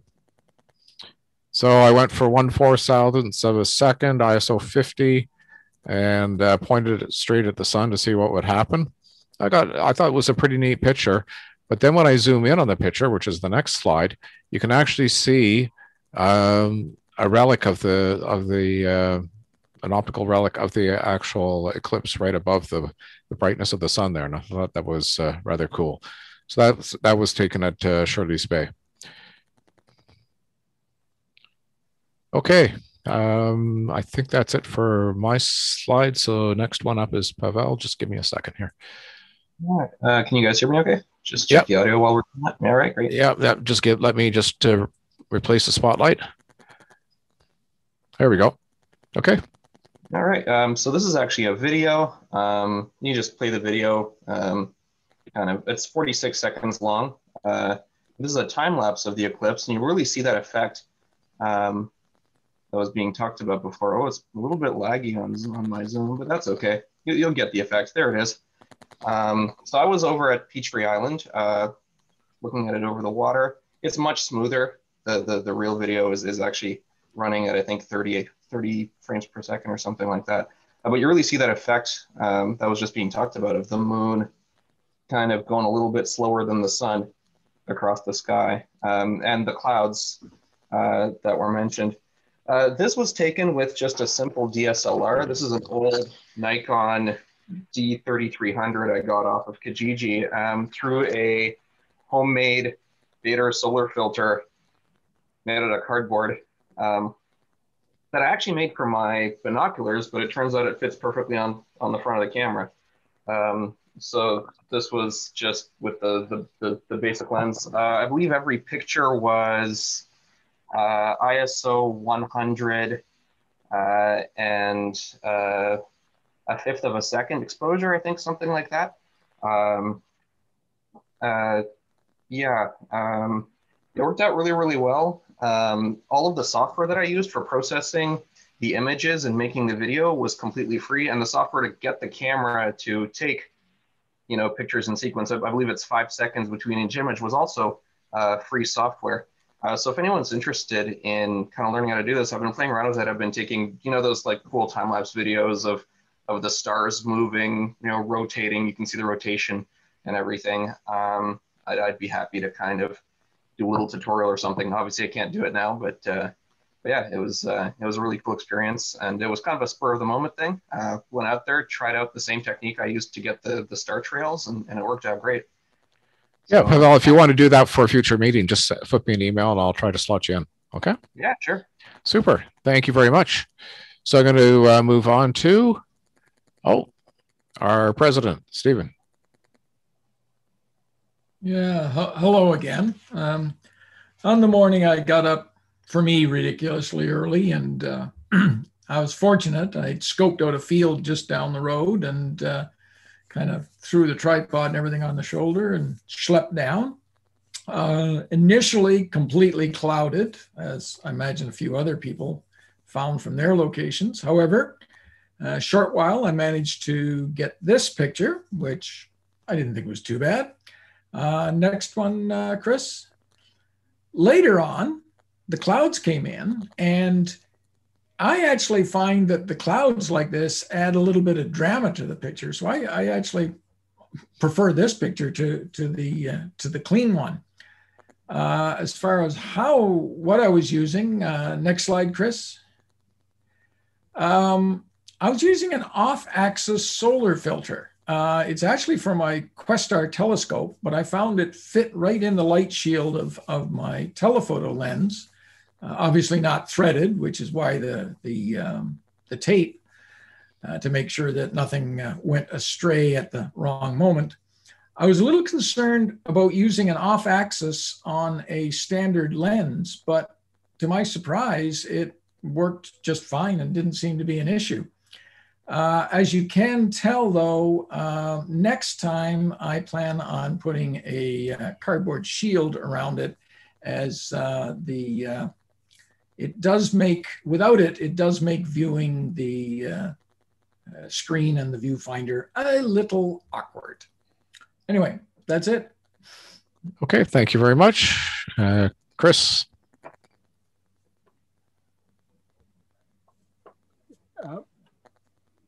Am I muted? I can't tell. No, you're live. Okay, thank you. As people know, the only way to see this eclipse was to have an unobstructed view of the to the east, really right down to the horizon. Had the thought that if I find the right place on the shores of the Ottawa River, not only will we have uninterrupted view, but we can compose the sunrise to happen right over the downtown. And in this case, you can see here, right over Parliament Hill. So the plan was to have the sun rise behind the buildings, and the first full view of the disk in the eclipse I wanted to have right over Parliament Hill. Great theory, but as Stephen said, clouds of course moved in, and I missed that exact moment when the first eclipse sun would be right over the spire of Parliament Hill, but still a dramatic place over the downtown. But then as it rose, and as Stephen said, the clouds actually made it a far more interesting event. So this is just one typical shot. And I was there with a few others from the center, including Paul Cloninger, and he's going to talk about a similar image and the reflection of light you can see coming out of the horns of the sun, and the view as it progresses. So thank you. That's it.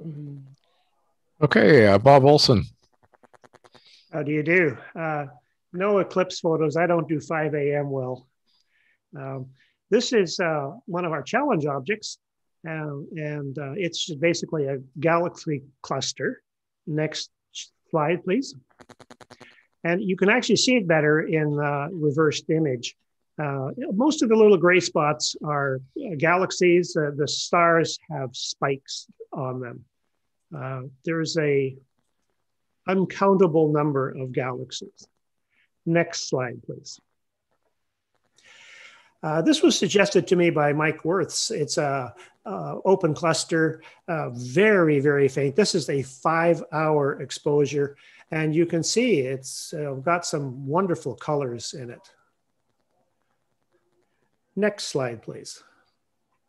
This is our old favorite Stephan's quintet. I've seen this in a telescope, and when you look at it, it's in a telescope, it's just a bunch of very faint gray areas. This is over-processed like crazy. Next slide, please. But it shows them better than I normally get them.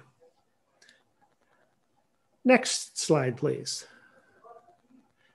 This is an edge-on galaxy with a pretty nice dust lane down the middle of it. Really like it a lot. And last, this is the elephant's trunk. I have imaged this probably half a dozen times, but the colors in this particular version that I did this month are probably my best effort yet. It's, for me, a really attractive area of the sky. There's things everywhere. Thank you very much. Okay, thank you, Bob. Or Taras, you're up.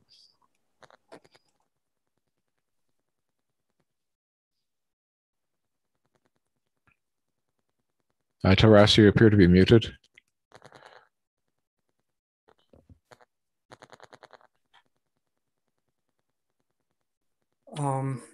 So these two images were taken between March 14th, that's the image on the left, and May 18th, one on the right, when the planet was at its maximum elevation that month. If viewed from, well, that month, if viewed from Earth, of course. Both pictures were taken when the planet was about 15 degrees above the horizon. On May 14th, Mercury was 7.6 arc seconds in size, and the phase was waning crescent.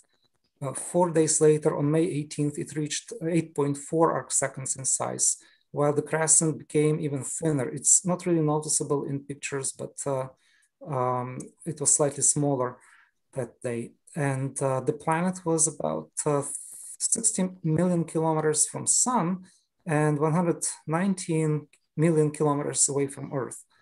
Next slide, please. So, of course, the biggest astronomical event of recent months was the solar eclipse.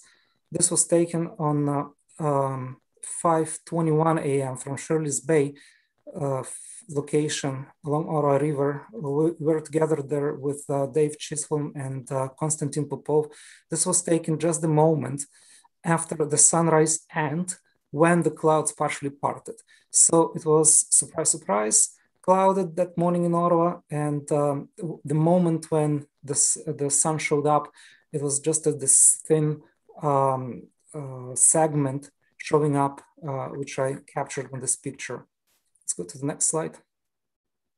10 minutes later, the sun was quite bright, so I had to use the solar filter, and the cloud pattern changed as well.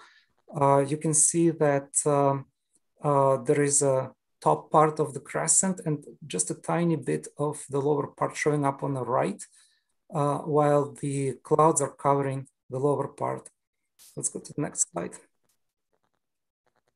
Another 3 minutes at 5:33, and that's when I took this picture where there were still clouds, but they didn't show up on this picture because I took this picture with longer exposure, so the light from the sun got well exposed even through the thin clouds.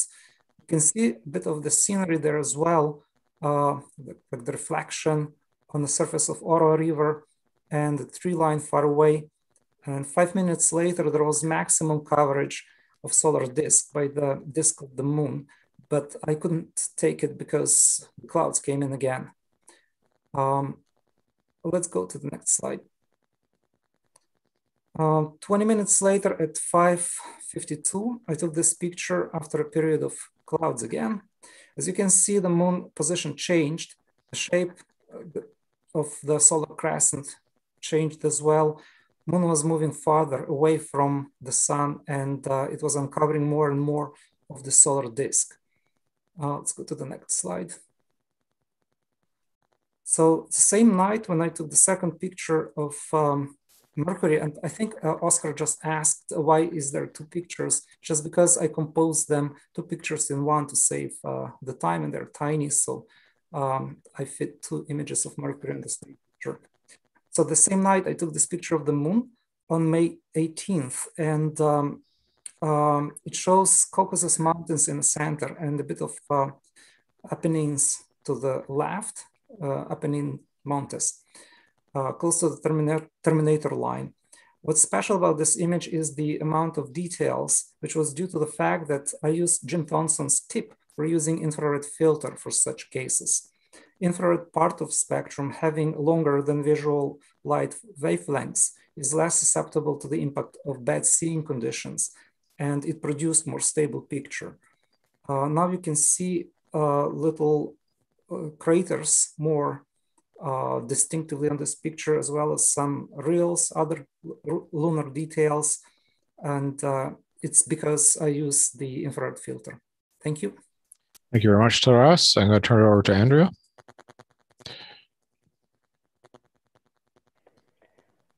Hello, can you hear me? Yep. Okay, good. This is a nebula picture that I took with my astronomical camera. It's the Bat Nebula and the Squid Nebula. And this was kind of a complicated image to create. And if anybody ever has any questions about how I take my images, I'm happy to answer them. This was taken with narrowband filters. So I use an oxygen filter and a hydrogen filter and a monochrome camera. And the reason for that is the red nebula, which is the Bat, is very high in hydrogen emissions. So it shows up pretty easily with a hydrogen filter. The Squid Nebula, which is the blue nebula, is extremely faint. It took me probably 6 hours of oxygen imaging only just to extract this little blue nebula. It's located in Cepheus. It's quite big. I could have used an even wider field of view, and it was taken with an astronomical camera, the ZWO 533 color camera. No, mono camera. No, so it must have been the 2600, sorry. Next image.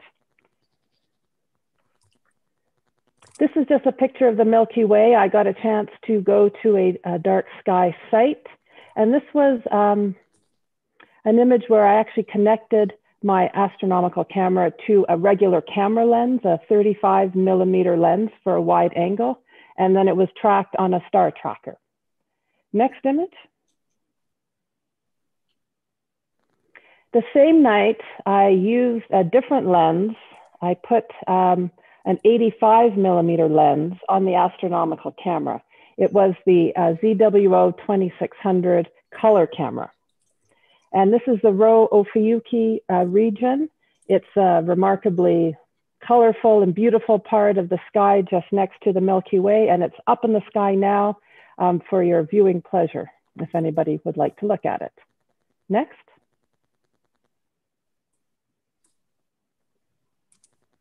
Next slide.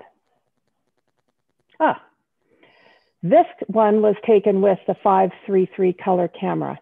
It is the Fireworks Galaxy. It's also located in Cepheus, and the galaxy itself is very, very, very distant, and it is seen in the sky with, it's often framed with this other star cluster, which you can see at the bottom. They are in the same part of the sky, but they are nowhere near each other in space. The Fireworks Galaxy is much, much further away. This was shot with the Hyperstar lens on the Celestron Schmidt-Cassegrain. And well, I think it was taken around the time actually of the solar eclipse, because we did have a string of beautiful clear nights around June 10th and 11th. Next. And this was my one of my images from the solar eclipse. This is a blended image, and I took several images. The reason you do a blend is that I took an image of the sky and the trees without the solar filter, and I took it before the sun rose. So it was just beautiful dawn colors.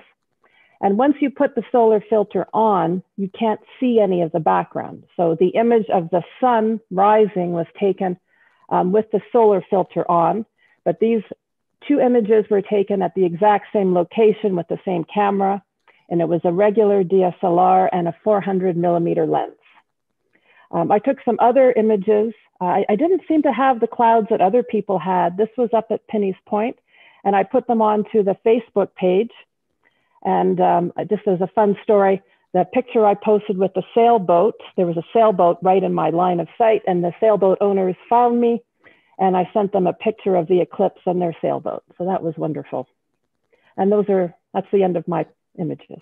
Okay, thank you, Andrea. So we're going to turn it over to Jim Sophia. Okay, thank you. So this is a portion of the Veil Nebula, a supernova remnant referred to as the Witch's Broom, NGC 6960, spanning about 2 light years across in the constellation Cygnus. I was using my Celestron 8 SCT with the Mellencamp Skyraider camera and the Ideas NBX filter. Total exposure time is 5.5 minutes. The image was post-processed with Topaz Studio. Next one, please.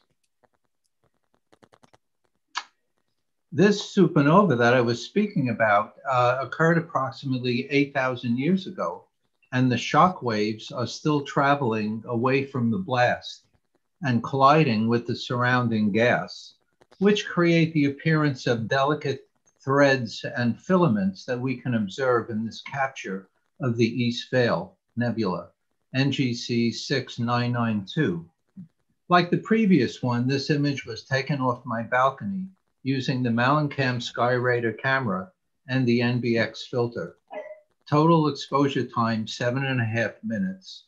and the image was later post-processed using Topaz Studio. Next one, please. And this is a crop image of the Crescent Nebula, an emission nebula in the constellation Cygnus, about 5,000 light years away. It is formed by a collision between the stellar wind from a massive Wolf-Rayet star, and that's the bright star in the center, and the slower moving wind and material ejected by the star when it became a red giant about 300,000 years ago. This image was taken with my 80mm refractor, the Mellencamp Sky Radar camera, and the Optolong L-Enhance filter. This is a 3-minute exposure followed by post-processing with Topaz Studio. Next one, please. And some observing of solar prominences in between. Thank you. Okay, thank you very much, Jim. So I'm going to turn it over to Paul Cloninger, and just a second here.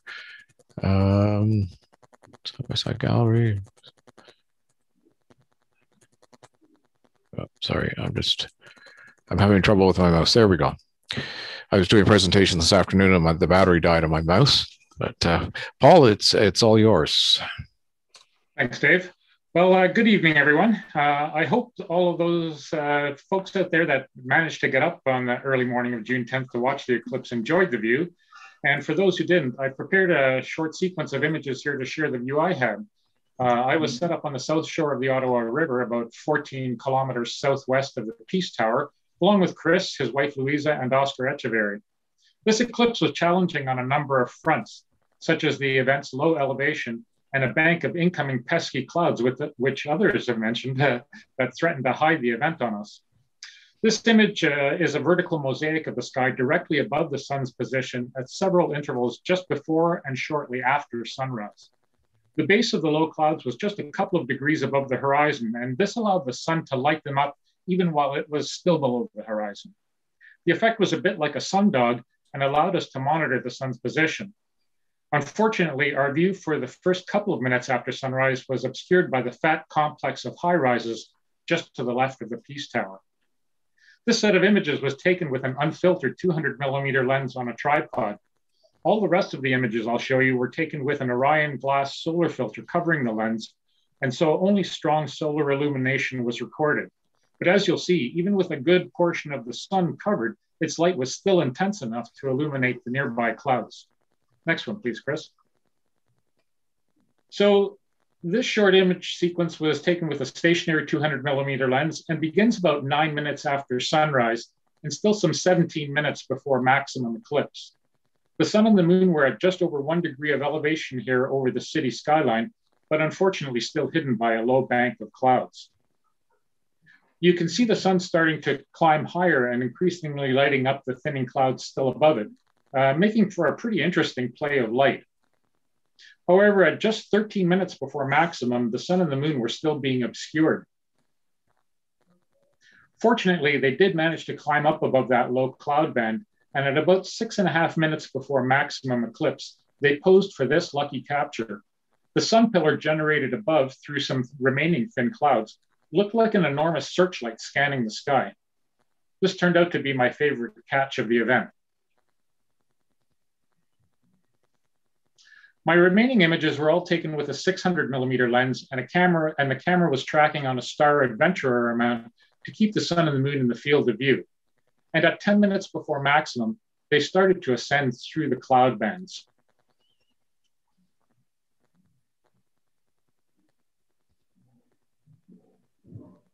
At 7.5 minutes before maximum, we were finally seeing the full crescent sun. And 1.5 minutes later, hallelujah, clear sky at last.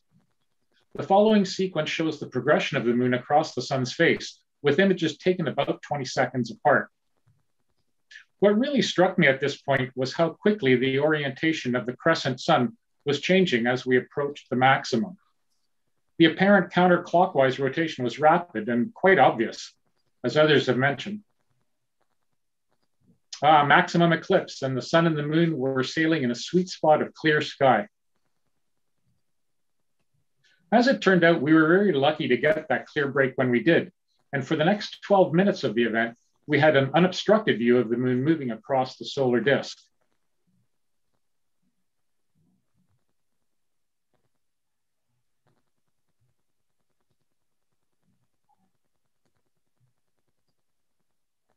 But then they came. The cloud spirits had returned. And for the remaining 48 minutes of the eclipse, they obscured the view to various degrees. I've only included a handful of images here from this portion of the event to show this. All of these images were of the same exposure length, and that shows how much the sun's brightness varied from moment to moment at our location. Although I was initially a bit disappointed by the clouds, they actually made for some very interesting views of the sun. And after all, we did have that clear 18-minute long window where it mattered the most. Definitely a case of the glass being, at the very least, half full.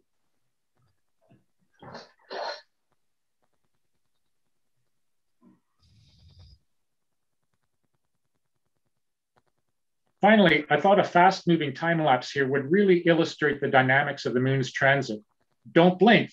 This is 28 minutes compressed into about 8 seconds.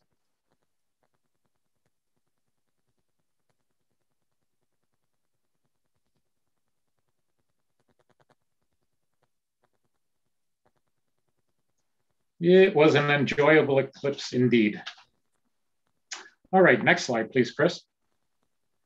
In this final image, I love the play of the clouds here with the finger-like tendrils looking like they were reaching out to hold the sun. But what also struck me here was the perspective this view gave of distance and time.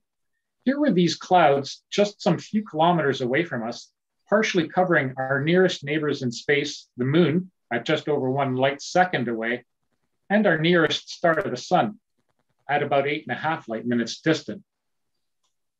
Next slide, please, Chris. This is in stark contrast to my final image this evening and one of our challenge objects from last month, the Able 2065 galaxy cluster.